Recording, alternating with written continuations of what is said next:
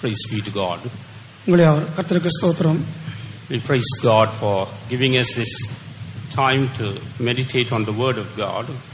தேவனுடைய வசனத்தை தியானிக்கும்படியாக கர்த்தர் கொடுத்த இந்த சந்தர்ப்பத்துக்காய் கர்த்தரை ஸ்தோத்திரிக்கிறோம். Shall we all turn to 2 Corinthians the 12th chapter and let's read verses 2 to 4. 2 கொரிந்தியர் 12ஆம் அதிகாரம் 2ஆம் வசனம் முதல் 4ஆம் வசனம் வரை வாசிப்போம். அவன் 14 வருஷத்துக்கு முன்னே 3ஆம் வானம் வரைக்கும் எடுக்கப்பட்டான். அவன் சரீரத்தில் இருந்தானோ சரீரத்திற்கு புறம்பே இருந்தானோ அதை அறியேன், தேவன் அறிவார். அந்த மனுஷன் பரதீசுக்குள் எடுக்கப்பட்டு மனுஷர் பேசப்படாததும் வாக்கு கட்டாததும் ஆகிய வார்த்தைகளை கேட்டான் என்று அறிந்திருக்கிறேன். அவன் சரீரத்தில் இருந்தானோ சரீரத்திற்கு புறம்பே இருந்தானோ அதை அறியேன், தேவன் அறிவார். I knew a man in Christ about 14 years ago, whether in the body I cannot tell, or whether out of the body I cannot tell, God knoweth. Such an one caught up to the third heaven, and I knew such a man, whether in the body or out of the body I cannot tell, God knoweth, how that he was caught up into paradise, and heard unspeakable words, which it is not lawful for a man to utter. Praise be to God. கர்த்தருக்கு ஸ்தோத்திரம் உண்டாவதாக. Here St. Paul says that he knows a man who was caught up to the third heaven. இங்கே பரிசுத்த பவுல் 3ஆம் வானம் வரைக்கும் எடுக்கப்பட்ட ஒரு மனுஷனை தான் அறிந்திருந்ததாய் சொல்லுகிறார். And when he was caught up, he heard unspeakable words which is not possible for man to utter. அவர் அப்படி எடுத்துக்கொள்ளப்பட்ட பொழுது மனுஷர் பேசப்படாததும் வாக்கு கட்டாததுமான வார்த்தைகளை கேட்டார். So the experience that he received in that place called third heaven was something beyond the expression of human words. 3ஆம் வானம் என்கிற இடத்தில் அவர் அடைந்து கொண்ட அந்த அனுபவமானது மனுஷனுடைய வார்த்தைகளால் சொல்லக்கூடாத அனுபவமாய் காணப்பட்டது. So the experiences which we are going to enjoy in eternity are beyond the description of human words. அப்படியே நித்தியத்தில் நாம் அடைந்து கொள்ள போகிற அனுபவம் கூட மனுஷரால் வர்ணிக்க கூடாத அனுபவமாகவே காணப்படும். But through the word of God we are able to have a glimpse of those experiences. ஆனால் தேவனுடைய வசனத்தின் மூலமாக அந்த அனுபவங்களை ஓரளவு நாம் அறிந்து கொள்ளலாம். And the word of God helps us to understand the things in heaven by comparing it to some of the things in this world. இந்த உலகத்தில் காணப்படுகிறதான சில காரியங்களோடு ஒப்பிடப்பட்டு அதன் மூலமாக பரலோகத்தின் காரியங்களை வேத வசனம் நமக்கு அறிவிக்கிறது. Praise be to God. கர்த்தருக்கு ஸ்தோத்திரம் உண்டாவதாக. That is the only way by which we can understand the things of heaven. இதுதான் பரலோகத்தின் காரியங்களை நாம் அறிந்து கொள்ளக்கூடிய ஒரே விதமாய் இருக்கிறது. When we look at that term heaven, பரலோகம் என்கிற பதத்தை எடுத்துக்கொண்டால் we read that in the Greek the term Uranus is being used. கிரேக்க பாஷையிலே யுரேவஸ் என்கிறதான வார்த்தை தான் பயன்படுத்தப்பட்டுள்ளது. And generally when we speak about heaven there are so many qualities we understand from the word of God. பொதுவாக பரலோகத்தை குறித்து பேசும் பொழுது வேத வசனத்திலிருந்து பல தன்மைகளை நாம் அறிந்து கொள்கிறோம். But we can just shorten it into 3 important aspects. ஆனால் அவற்றை நாம் 3 முக்கியமான அம்சங்களாக பிரித்து படிக்கலாம். And when we say heaven we immediately think of happiness. பரலோகம் என்று சொல்லும் பொழுது உடனே நமது நினைவுக்கு வருவது சந்தோஷம்தான். Heaven is a place where there is happiness. பரலோகம் என்பது சந்தோஷம் நிறைந்த ஒரு இடம். And secondly, when we read the word of God we understand heaven is a place full of the power of God. இரண்டாவதாக வேத வசனத்தின் மூலமாய் அறிந்து கொள்ளும் பொழுது பரலோகம் என்று சொல்லுவது தேவனுடைய வல்லமையினால் நிறைந்த ஒரு இடம். Even the whole heaven is being controlled by the power of God. முழு பரலோகமுமே தேவனுடைய வல்லமையினால் தான் கட்டுப்படுத்தப்படுகிறது. And thirdly, when we say heaven, it speaks about eternity. மூன்றாவதாக பரலோகம் என்று சொல்லுவது அது ஒரு நித்தியமான அனுபவமாய் இருக்கிறது. Praise be to God. கர்த்தருக்கு ஸ்தோத்திரம் உண்டாவதாக. So through these 3 explanations we can understand what is heaven like. இந்த மூன்று விளக்கங்கள் மூலமாக பரலோகம் எப்படிப்பட்டதாக இருக்கும் என்பதை நாம் அறிந்து கொள்ளலாம். And we can also enjoy this heaven in three different states. இந்த பரலோகத்தை மூன்று வித்தியாசமான நிலவரங்களில் நாம் அனுபவிக்கலாம். Praise be to God. கர்த்தருக்கு ஸ்தோத்திரம். First, we can enjoy heaven while we are in this physical body. முதலாவதாக இந்த மாம்ச சரீரத்தில் இருக்கிற நாட்களிலேயே அந்த பரலோகத்தை அனுபவிக்க முடியும். Secondly, we can enjoy heaven after we depart from this physical body. இரண்டாவதாக இந்த சரீரத்தை விட்டு பிரிந்து சென்ற பின்பு பரலோகத்தை அனுபவிக்க முடியும். And thirdly, we can enjoy heaven throughout eternity when we are with God. மூன்றாவதாக நாம் தேவனோடு கூட இருக்கும் பொழுது நித்தியம் முழுவதுமாக இந்த பரலோகத்தை அனுபவிக்க முடியும். Praise be to God. கர்த்தருக்கு ஸ்தோத்திரம். First, we receive heaven into our lives while we are in this physical body. முதலாவதாக இந்த சரீரத்தில் இருக்கும் பொழுதே நாம் அந்த பரலோகத்தை நமக்குள் பெற்றுக் கொள்கிறோம். Secondly, we see that experience of heaven continues even after we depart from this body. இரண்டாவதாக நாம் இந்த சரீரத்தை விட்டு பிரிந்து சென்ற பின்பும் அந்த பரலோகத்தின் அனுபவம் அப்படியே தொடர்கிறது. And thirdly, in eternity we see this experience in heaven continues to abound in us as we are placed in heaven. மூன்றாவதாக நித்தியத்தில் நாம் பரலோகத்திற்கு சென்ற பின்பு இந்த அனுபவமானது தொடர்ந்து நமக்குள் அப்படியே வளர்ந்து பெருகிக் கொண்டே இருக்கிறது. Praise be to God. கர்த்தருக்கு ஸ்தோத்திரம் உண்டாவதாக. Unless we enjoy heaven while we are in this physical body, we will not be able to continue in the next two stages.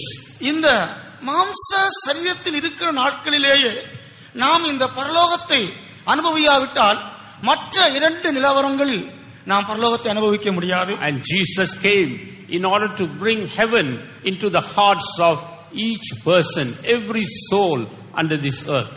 பரலோகத்தை இப்பூமியில் இருக்கிறதான ஒவ்வொரு மனுஷனுக்குள்ளும் ஒவ்வொரு ஆத்மாவிற்குள்ளும் கொண்டு வரும்படியாகத்தான் கர்த்தராகிய இயேசு இப்பூமிக்கு வந்தார். Praise be to God. கர்த்தருக்கு ஸ்தோத்திரம் உண்டாவதாக. In one sense, we can say that heaven is an experience of having God within us. ஒரு விதத்தில் சொல்லப்போனால் பரலோகம் என்பது தேவனை நமக்குள் பெற்று அனுபவிக்கிற ஒரு நிலவரம் தான். When God is in us, we see so many experiences that follows in our life. தேவன் நமக்குள் இருக்கும் பொழுது அதை தொடர்ந்து நம்முடைய வாழ்க்கையில் பல அனுபவங்களை நாம் அனுபவிக்க முடியும். Earlier we saw one aspect of heaven is happiness. பரலோகத்தின் ஒரு அனுபவம் என்பது சந்தோஷம் என்று ஏற்கனவே கண்டோம். And God brings this happiness into us and thereby establishes heaven in our lives. இந்த சந்தோஷத்தை தேவன் நமக்குள் கொண்டு வந்து அதன் மூலமாக பரலோகத்தை நமக்குள் ஸ்தாபிக்கிறார். And in order to understand about this happiness that we receive, நாம் பெற்றுக்கொள்கிறதான இந்த சந்தோஷத்தை குறித்து விளங்கிக் கொள்ளும்படியாக we will read one verse from the Gospels. சுவிசேஷங்களிலிருந்து ஒரு வசனத்தை வாசிப்போம். In Luke chapter 15, லூக்கா சுவிசேஷம் 15ஆம் அதிகாரம் verse 7. 7ஆம் வசனம்.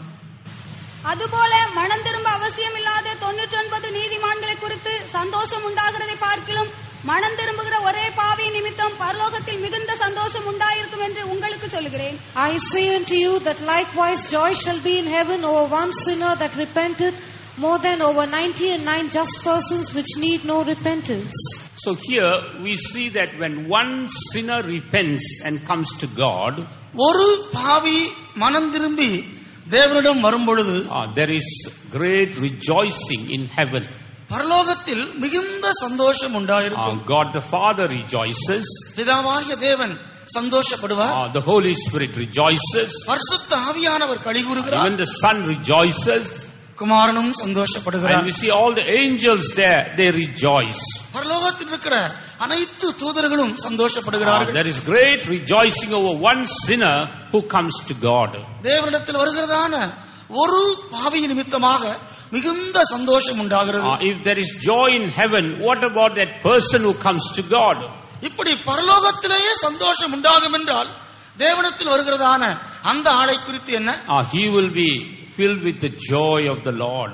அவரும் கூட கர்த்தருடைய சந்தோஷத்தினால் நிரப்பப்படுகிறார். We call that the joy of salvation. அதைத்தான் நாம் ரட்சிப்பின் சந்தோஷம் என்று அழைக்கிறோம். The first aspect of heaven is to receive the joy of salvation in our lives. பரலோகத்தின் முதலாவது அம்சம் அந்த ரட்சிப்பின் சந்தோஷத்தை நம்முடைய வாழ்க்கையில் பெற்றுக்கொள்வது. This joy that we get from God is different from the joy that we get from the world. தேவனிடத்திலிருந்து நாம் பெற்றுக்கொள்கிறதான இந்த சந்தோஷமானது இந்த உலகத்தில் நாம் பெற்றுக்கொள்கிறதான சந்தோஷத்தை காட்டிலும் முற்றிலும் மாறுபட்டதாக இருக்கிறது. We get this joy of salvation when we repent and receive forgiveness from the Lord. மனம் திரும்பி கர்த்தரிடத்திலிருந்து பாவ மன்னிப்பை பெற்றுக்கொள்ளும் பொழுது நாம் இந்த சந்தோஷத்தை பெற்றுக்கொள்கிறோம். Praise be to God. கர்த்தருக்கு ஸ்தோத்திரம். So in heaven, every person is a forgiven person. ஆகவே பரலோகத்தில் இருக்கிறதான ஒவ்வொரு மனிதருமே பாவம் மன்னிக்கப்பட்டவர்கள் தான். They are all those who have received the forgiveness of sins. அவர்கள் அனைவரும் பாவ மன்னிப்பை பெற்றுக்கொண்டவர்கள். They are those who have received the joy of salvation. அல்லது அவர்கள் ரட்சிப்பின் சந்தோஷத்தை பெற்றுக்கொண்டவர்கள். Praise be to God. கர்த்தருக்கு ஸ்தோத்திரம். If not even one person you can find in heaven who has not received this joy of salvation. பரலோகத்தில் இந்த ரட்சிப்பின் சந்தோஷத்தை பெற்றிராத ஒருவரையும் நாம் காண முடியாது. Except for the Lord Jesus Christ. Except for the Lord Jesus Christ. கர்த்தராகிய இயேசு கிறிஸ்துவை தவிர. Because he didn't commit any sin. ஆனால் கர்த்தராகிய இயேசு கிறிஸ்து பாவம் எதுவும் செய்யவில்லை. But therefore he is full of joy at all times. ஆகவே அவர் எப்பொழுதும் சந்தோஷம் நிறைந்தவராகவே இருக்கிறார். But every human being who goes to heaven, he will be filled with the joy of salvation. பரலோகத்திற்கு போகிறதான ஒவ்வொரு மனுஷனும் இந்த ரட்சிப்பின் சந்தோஷத்தினால் நிறைந்திருக்கிறார்கள். As such, each person would have received that forgiveness of sins. அப்படியே ஒவ்வொருவரும் பாவ மன்னிப்பை பெற்றவர்களாக இருக்கிறார்கள். If there is anyone who thinks that he doesn't need the forgiveness, he has got no room, no place in eternity in heaven. பாவ மன்னிப்பு தனக்கு அவசியம் இல்லை என்று யாராவது உணர்ந்தால் அப்படிப்பட்டவர்களுக்கு பரலோகத்தில் இடமே இல்லை. You can't see one person, one man in heaven who has not received forgiveness in his life. இந்த வாழ்க்கையில் பாவ மன்னிப்பை பெற்றிராத ஒருவரையும் பரலோகத்தில் நாம் காண முடியாது. If there is anyone here, if you think that you don't need forgiveness, you don't have a place in heaven. பாவ மன்னிப்பு எனக்கு அவசியம் இல்லை என்று உணர்கிற யாராவது இங்கே இருந்தால் அப்படிப்பட்டவர்களுக்கு பரலோகத்தில் இடமே இல்லை. That's why the word of God says all have sinned and come short of the glory of God. தேவனுடைய வசனம் சொல்லுகிறது எல்லாரும் பாவம் செய்து தேவ மகிமை அற்றவர்கள் ஆனார்கள். Therefore not even one man is exempted from that. இதிலிருந்து ஒரு மனுஷனும் விதிவிலக்கானவன் அல்ல. All have sinned and come short of the glory of God. எல்லாரும் பாவம் செய்து தேவ மகிமை அற்றவர்களாய் மாறிப்போனார்கள். All have to receive forgiveness if they are to be found in heaven. ஆகவே பரலோகத்தில் காணப்பட வேண்டும் என்றால் எல்லா மனிதரும் பாவ மன்னிப்பை பெற்றே ஆக வேண்டும். Therefore everyone in heaven will be singing that I am redeemed by the blood of the lamb. ஆகவே பரலோகத்தில் இருக்கிற ஒவ்வொருவரும் நான் ஆட்டுக்குட்டியின் இரத்தத்தினால் மீட்கப்பட்டவன் என்று மீட்பின் பாடலை பாடிக்கொண்டே இருப்பார்கள். How many of us can say that we have been redeemed by the blood of the lamb? நம்மில் எத்தனை பேர் ஆட்டுக்குட்டியின் இரத்தத்தினால் மீட்கப்பட்டோம் என்று சொல்ல முடியும்? How many of us can say that I have the joy of salvation? எனக்கு ரட்சிப்பின் சந்தோஷம் உண்டு என்று எத்தனை பேர் சொல்ல முடியும்? Shall we all lift up our hands and praise God and rejoice in the Lord? அப்படிப்பட்டவர் கரங்களை உயர்த்தி கர்த்தரை ஸ்தோத்திரித்து அவருக்குள் களிகூருவோமாக. Hallelujah, hallelujah, hallelujah, hallelujah, hallelujah, hallelujah, hallelujah,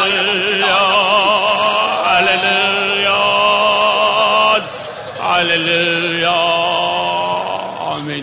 If you have the joy of salvation, உங்களுக்கு ரட்சிப்பின் சந்தோஷம் இருக்கும் என்றால் you have to continue in that joy. அந்த சந்தோஷத்தில் நீங்கள் தொடர்ந்து நிலைத்திருக்க வேண்டும். As long as you are in this world, you must preserve that joy. நீங்கள் இப்பூமியில் இருக்கும் காலமெல்லாம் அந்த சந்தோஷத்தை காத்துக்கொள்ள வேண்டும். But if we lose that joy, we are losing heaven. அந்த சந்தோஷத்தை நாம் இழந்து விட்டால் பரலோகத்தை இழந்து விடுகிறோம் என்றுதான் அர்த்தம். Many things may come in our life which may make us to lose that joy. நமது வாழ்க்கையில் அந்த சந்தோஷத்தை இழக்க செய்யக்கூடிய எத்தனையோ காரியங்கள் ஏற்படலாம். But the true joy that comes from heaven is something that can conquer all those problems. ஆனால் பரலோகத்திலிருந்து வருகிறதான அந்த மெய்யான சந்தோஷம் இந்த எல்லா பிரச்சனைகளையும் மேற்கொள்ளும்படியாக நமக்கு உதவி செய்யும். And that joy is quite different from the joys we get in this world. அந்த சந்தோஷம் இந்த உலகத்தில் நாம் பெற்றுக்கொள்கிற சந்தோஷத்திலிருந்து முற்றிலும் வித்தியாசமானது. Praise be to God. கர்த்தருக்கு ஸ்தோத்திரம். The joy that we get in this world is dependent on the things that we possess. இந்த உலகில் நாம் பெற்றுக்கொள்கிற சந்தோஷமானது நாம் பெற்றுக்கொள்கிறதான உடைமைகள் அந்த பொருட்களை சார்ந்ததாக இருக்கிறது. The moment those things are removed, this joy is lost. அவைகள் நம்மை விட்டு எடுக்கப்படும் பொழுது இந்த சந்தோஷமும் நம்மை விட்டு அகன்று போய் விடுகிறது. And the joy that comes from this world depends on our physical state. உலகத்தில் நாம் பெற்றுக்கொள்கிற சந்தோஷம் நமது சரீர நிலைமையை பொறுத்ததாக இருக்கிறது. The moment we lose our health, we lose that joy. நமது சரீர ஆரோக்கியத்தை இழந்து போகும் பொழுது அந்த சந்தோஷத்தையும் இழந்து போகிறோம். And the joy we get from this world depends on our social status. இந்த உலகத்தில் நாம் பெற்றுக்கொள்கிற சந்தோஷமானது சமுதாயத்தில் நமக்கு இருக்கிறதான அந்த அந்தஸ்தை பொறுத்ததாக இருக்கிறது. The moment we lose that status, we lose the joy. அந்த அந்தஸ்தை இழந்து போகும் பொழுது சந்தோஷத்தையும் இழந்து போகிறோம். But the joy that comes from heaven is not dependent on all these things. ஆனால் பரலோகத்திலிருந்து வருகிறதான சந்தோஷம் இவைகள் எதையும் சார்ந்தது அல்ல. And the joy that comes from this world depends on how others treat us. இந்த உலகத்தில் நாம் பெற்றுக்கொள்கிற சந்தோஷமானது மற்றவர்கள் நம்ம எப்படி நடத்துகிறார்கள், நம்மோடு எப்படி இடைப்படுகிறார்கள் என்பதை பொறுத்தது. But the joy that comes from heaven is not dependent as to how others treat us.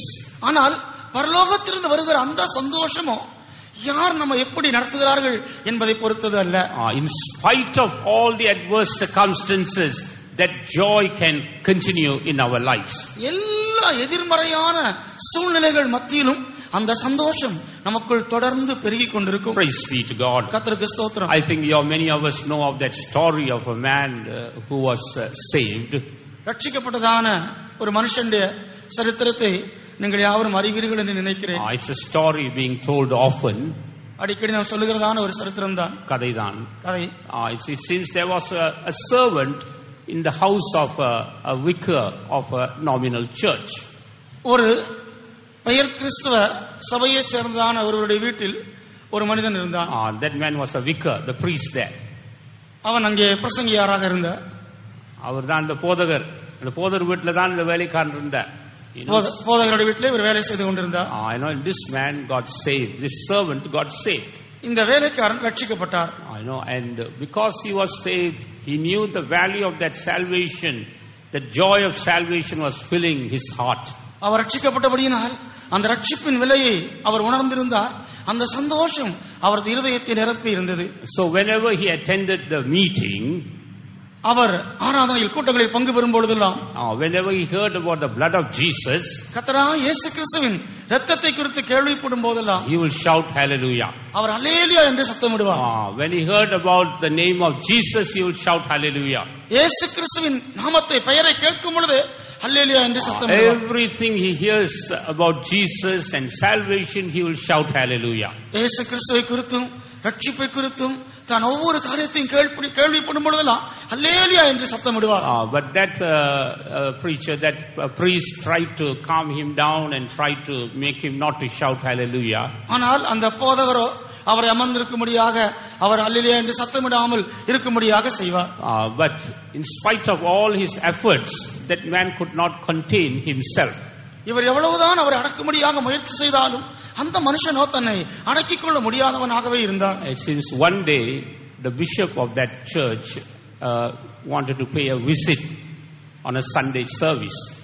ஒரு நாள் ஞாயிற்றுக்கிழமையில் அந்த சபைக்குரிய பிஷப் வந்து பார்க்கும்படியாக அவர் விரும்பினார். So this preacher, this pastor was thinking, what am I to do? This man is going to shout hallelujah every now and then. இந்த மனுஷன் எப்போதும் அடிக்கடி அல்லேலூயா அல்லேலூயா என்று சத்தமிட்டுக் கொண்டிருக்கிறார். ஆகவே இந்த மனுஷனை என்ன செய்யலாம் என்று இந்த போதகர் நினைத்தார். Because when the bishop comes, he's going to be very unhappy. ஏனால் பிஷப் வரும்பொழுது இப்படி ஒரு சத்தம் போட்டால் அவருக்கு அது பிடிக்காது என்று எண்ணினார். So before that he called this servant. அதற்கு முன்பதாக இந்த வேலைக்காரனை அவர் அழைத்தார். And he told him, that servant name was Matthew. அந்த வேலைக்காரனுடைய பெயர் மேத்யூ என்பது. So he told Matthew, you must not make any noise during the service this Sunday. Matthew, இந்த ஞாயிற்றுக்கிழமை ஆராதனையில் நீ எந்த சத்தமும் போடக்கூடாது என்று சொன்னார். Because our bishop is coming. ஏனென்றால் நம்முடைய பிஷப் வருகிறார். If you keep quiet, நீ அமைதியாக இருப்பாய் என்றால், if you can maintain your silence throughout the meeting, அந்த ஆராதனை முழுவதுமாக நீ அமைதியாக இருந்தால், I will give you one pair of new boots. நான் உனக்கு ஒரு பேர் புதிய பூட்ஸ் வாங்கி தருவேன் என்று சொன்னார். If you must keep quiet. நீ அமைதியாக இருந்தால். So that Sunday came. அந்த ஞாயிற்றுக்கிழமை வந்தது. The bishop also came. அந்த பிஷப்பும் வந்தார். And the songs were over. பாட்டுகள் முடிந்தன. And the bishop got up to preach. Bishop பிரசங்கம் பண்ணும்படியாக எழுந்து நின்றார். Then the bishop preached and said that Jesus came and shed his blood for us. கர்த்தராகிய இயேசு கிறிஸ்து பூமியில் வந்து நமக்காக தம் இரத்தத்தை சிந்தினார் என்று அந்த பிஷப் சொன்னார். When Matthew heard it, he wanted to shout hallelujah. Matthew இதை கேட்டவுடன் அல்லேலூயா என்று சத்தமிட விரும்பினார். But then he remembered he has promised to keep quiet. ஆனால் அமைதியாக இருப்பதாக வாக்கு கொடுத்திருப்பதை அவர் நினைத்தார். And then he tried to restrain himself. ஆகவே தன்னை அடக்கிக் கொள்ளும்படியாக முயற்சித்தார். After some time the bishop said that Jesus died for our sins. கொஞ்ச நேரம் கழித்து மீண்டுமாக கர்த்தராகிய இயேசு நமது பாவங்களுக்காக மரித்தார் என்று அந்த பிஷப் சொன்னார். Again he wanted to shout hallelujah. அவர் மீண்டுமாக அல்லேலூயா என்று சத்தமிட முயற்சித்தார். But again he tried to restrain himself. மீண்டுமாக தன்னை அப்படி செய்யாமல் அடக்கிக் கொண்டார். And the third time again the bishop said that God has cast all our sins into the depths of the sea. நமது எல்லா பாவங்களையும் சமுத்திரத்தின் ஆழத்தில் தேவன் எறிந்து விட்டார் என்று அந்த பிஷப் சொன்னார். Now Matthew could not contain anymore. இப்பொழுது இந்த மேத்யூவால் தன்னை அடக்கிக் கொள்ளவே முடியவில்லை. Therefore he shouted. அவர் உடனே சத்தமிட்டார். He said, whether boots or no boots, hallelujah. Boots கிடைத்தாலும் சரி கிடைக்காவிட்டாலும் சரி ஹல்லேலூயா என்று சொன்னார். How many of us can say hallelujah? நம்ம எத்தனை பேர் அப்படி ஹல்லேலூயா சொல்ல முடியும்? Hallelujah. So whether you get boots or not, it's hallelujah. Boots கிடைத்தாலும் சரி கிடைக்காவிட்டாலும் சரி ஹல்லேலூயா என்று சொல்லுங்க. Whether you get what you desire or not, you're going to shout hallelujah. நீங்கள் விரும்புகிறதான காரியம் கிடைத்தாலும் சரி கிடைக்காவிட்டாலும் சரி ஹல்லேலூயா என்று சொல்லுங்க. Whether God answers your prayer or not, you're going to shout hallelujah. கர்த்தர் உங்களுடைய ஜெபத்திற்கு பதில் கொடுத்தாலும் சரி கொடுக்காவிட்டாலும் சரி ஹல்லேலூயா என்று சொல்லுங்க. Whether we get food or no food, it's going to be hallelujah. ஆகாரம் கிடைத்தாலும் சரி கிடைக்காவிட்டாலும் சரி அது ஹல்லேலூயா தான். That is called the joy of heaven. அதுதான் பரலோகத்தின் சந்தோஷம். How many of us need that kind of joy today? எத்தனை பேர் இன்றைக்கு அப்படிப்பட்டதான சந்தோஷம் உடையவர்களாக We இருக்கிறீர்கள்? need that kind of joy in these days.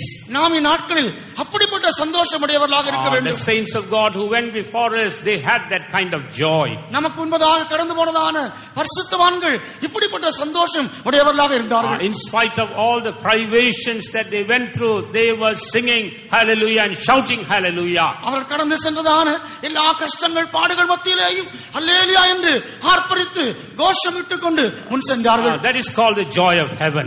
அதுதான் பரலோகத்தின் சந்தோஷம் என்பது. All God's people must possess that joy even today.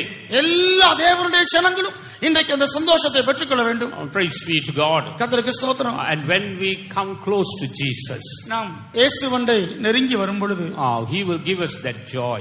அவர் அந்த சந்தோஷத்தை நமக்கு தருகிறார். If for any reason you have lost that joy of salvation, receive it now itself. ஏதோ ஒரு காரணத்தின் மூலமாக நீங்கள் அந்த ரட்சிப்பின் சந்தோஷத்தை இழந்திருந்தால் இப்பொழுதே அதை பெற்றுக் கொள்ளுங்கள். If you are unable to have that joy while you are on this earth, we have got no place in heaven. இந்த பூமியில் இருக்கிற நாட்களில் நீங்கள் அந்த சந்தோஷத்தை பெற்றுக்கொள்ள முடியாவிட்டால் உங்களுக்கு பரலோகத்தில் இடமே இல்லை. Because there are no sad people in eternity. ஏனென்றால் நித்தியத்தில் துக்கமான ஜனங்கள் ஒருவருமே In கிடையாது. heaven there are no sad people at all. பரலோகத்தில் துக்கமான ஜனங்களே கிடையாது. Therefore today God wants to cheer every one of us with the joy of salvation. ஆகவே இன்றைக்கு நாம் ஒவ்வொருவரையும் கர்த்தர் ரட்சிப்பின் சந்தோஷத்தினால் மகிழ்விக்கும்படியாய் விரும்புகிறார். Shall we all once again shout hallelujah and praise God? எல்லாரும் மீண்டுமாய் ஹல்லேலூயா என்று ஆர்ப்பரித்து கர்த்தரை துதிப்போமாக. Hallelujah. Amen. Hallelujah. Hallelujah. Hallelujah. Hallelujah. Hallelujah. Hallelujah.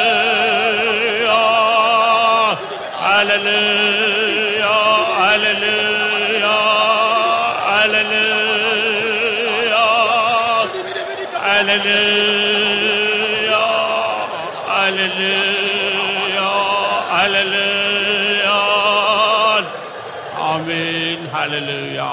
Whatever your needs may be, உங்கள் தேவைகள் எதுவாக இருப்பினும் சரி, you just place it at the feet of the Lord. எல்லாவற்றையும் தேவனுடைய பாதத்தில் வைத்து விடுங்கள். You need not be worried about those needs. நீங்கள் அந்த தேவைகளுக்காக கவலைப்பட வேண்டிய அவசியம் இல்லை. But on the other hand, you must be filled with the joy of salvation. மறுபுறத்திலோ நீங்கள் ரட்சிப்பின் சந்தோஷத்தினால் நிரப்பப்படுங்கள். When we rejoice in our God, நாம் நமது தேவனில் சந்தோஷப்படும் போது, when we rejoice in our salvation, நமது ரட்சிப்பில் நாம் களிகூரும் போது, God would look into every details of our lives. நமது ஜீவியத்தின் ஒவ்வொரு சிறிய பகுதிகளையும் தேவன் பொறுப்படுத்திக் கொள்வார். If you have come here with any need, you just put it at the feet of the Lord and rejoice in the Lord. நீங்கள் ஏதேனும் தேவைகளோடு இங்கே வந்திருந்தால் எல்லாவற்றையும் கர்த்தருடைய பாதத்திலே வைத்து விடுங்கள்.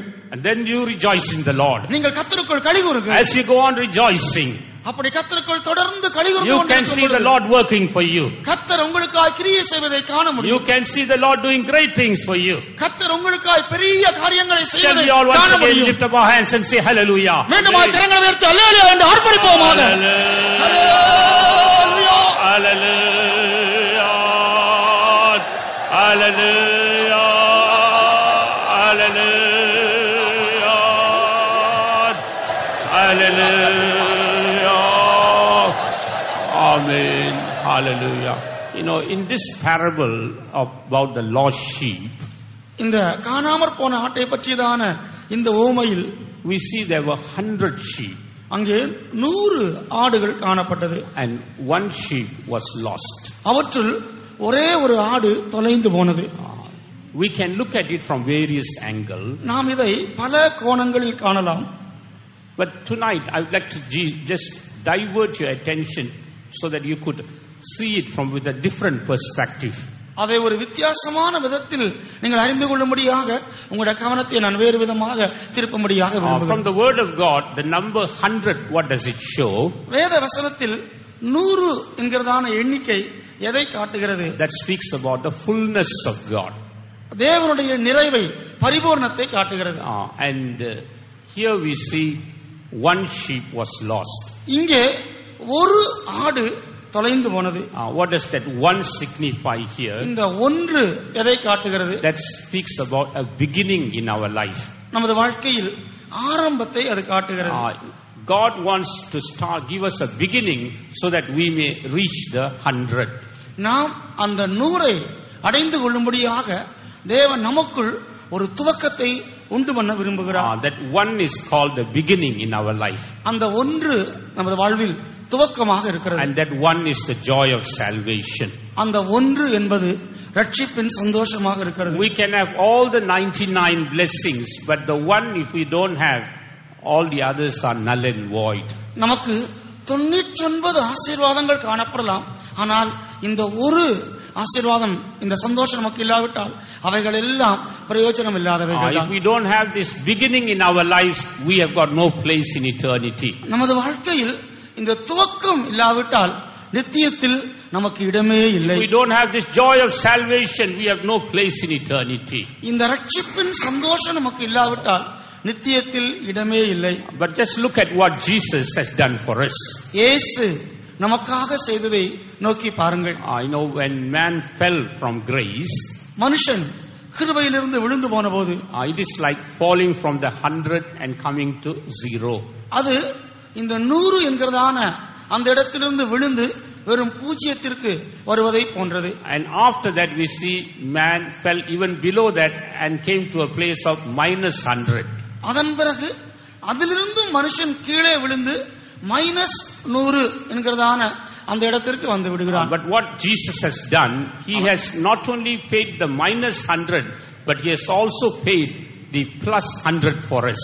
ஆனால் இயேசு நமக்காக அந்த -100 மாத்திரம் கொடுத்து சரி செய்ததல்ல, அதோடு கூட இன்னும் 100 கர்த்தர் நமக்கு தந்து பூரணத்திற்கு கொண்டு வருவார். The Lord has paid that -100 and brought us to a place of 0, and from there he paid the +100 and has taken us to the highest place. முதலாவதாக தேவன் நமக்கு செலுத்த வேண்டிய அந்த -100 குறைவா இருக்கிறதான அந்த 100 கொடுத்து நம்மை பூஜ்யம் என்கிற நிலவரத்திற்கு கொண்டு வந்து அதன் பின்பு கூடுதலாக இன்னும் 100 கர்த்தர் நமக்கு தந்து அந்த நிறைவிற்குள்ளாக நம்மை கொண்டு வருகிறார். In order to explain what Jesus has done for you and for me, I am giving you this calculation. தேவன் உங்களுக்காகவும் எனக்காகவும் செய்ததை நீங்கள் அறிந்து கொள்ளும்படியாக இந்த கணக்கை நான் உங்களுக்கு சொல்லுகிறேன். Therefore, there is not one person in this world who can say that I can't go to heaven. இந்த பூமியில் என்னால் பரலோகத்திற்கு போக முடியாது என்று சொல்லக்கூடிய ஒருவருமே இருக்க மாட்டார்கள். Because Jesus has done all things necessary for you and for me. ஏனென்றால் உங்களுக்காகவும் எனக்காகவும் தேவையான அனைத்தையும் இயேசு செய்து முடித்து விட்டார். Therefore we should claim what Jesus has done for us. ஆகவே இயேசு நமக்காக செய்து முடித்ததை நாம் உரிமை பாராட்டி பெற்றுக்கொண்டால் மாத்திரம் போதும். When we do that, Jesus will be filled with the joy. நாம் அப்படி செய்யும் பொழுது இயேசுவும் கூட சந்தோஷப்படுவார். And we will be filled with the joy. நாமும் சந்தோஷத்தினால் The நிரப்பப்படுவோம். whole heaven will be filled with joy. முழு பரலோகமும் சந்தோஷத்தினால் நிரப்பப்படும். And even tonight Jesus is in our midst. இன்றைக்கு இரவும் இயேசு நம் மத்தியில் இருக்கிறார். In order to bring every one of us to that joy of salvation. நாம் ஒவ்வொருவரையும் அந்த ரட்சிப்பின் சந்தோஷத்திற்குள் கொண்டு வரும்படியாக. Praise be to God. கர்த்தருக்கு ஸ்தோத்திரம். When we go back to Luke chapter 15, லூக்கா 15ஆம் அதிகாரத்திற்கு நாம் செல்லும்போது again we see Jesus spoke the second parable. கர்த்தராகிய இயேசு கிறிஸ்து மற்றும் ஒரு இரண்டாம் உவமையை சொன்னார். In that parable he spoke about 10 coins. அங்கே 10 வெள்ளி காசுகளை குறித்து இயேசு சொன்னார். And these 10 coins were 10 silver coins. இந்த 10 காசுகளும் 10 வெள்ளி காசுகளாக இருக்கிறது. Praise be to God. கர்த்தருக்கு ஸ்தோத்திரம். We know that 10 speaks about commandments. 10 என்பது கற்பனைகளை காண்பிக்கிறது என்று நாம் அறிவோம். In this place, what does the 10 show us? இந்த இடத்தில் 10 என்பது எதை காண்பிக்கிறது? God needs a perfect obedience in our life. தேவன் நமது வாழ்க்கையில் பூரணமான ஒரு கீழ்ப்படிதலை எதிர்பார்க்கிறார். When we perfectly obey the Lord, the joy of the Lord will come into us. பூரணமாய் நாம் கர்த்தருக்கு கீழ்ப்படியும் பொழுது கர்த்தருடைய சந்தோஷம் நமக்குள் வருகிறது. This joy comes by only obeying the voice of God. இந்த சந்தோஷம் தேவனுடைய சத்தத்திற்கு கீழ்ப்படிவதன் மூலமாக மாத்திரமே உண்டாகிறது. Praise be to God. கர்த்தருக்கு ஸ்தோத்திரம். And Jesus wants every one of us to come into this obedience.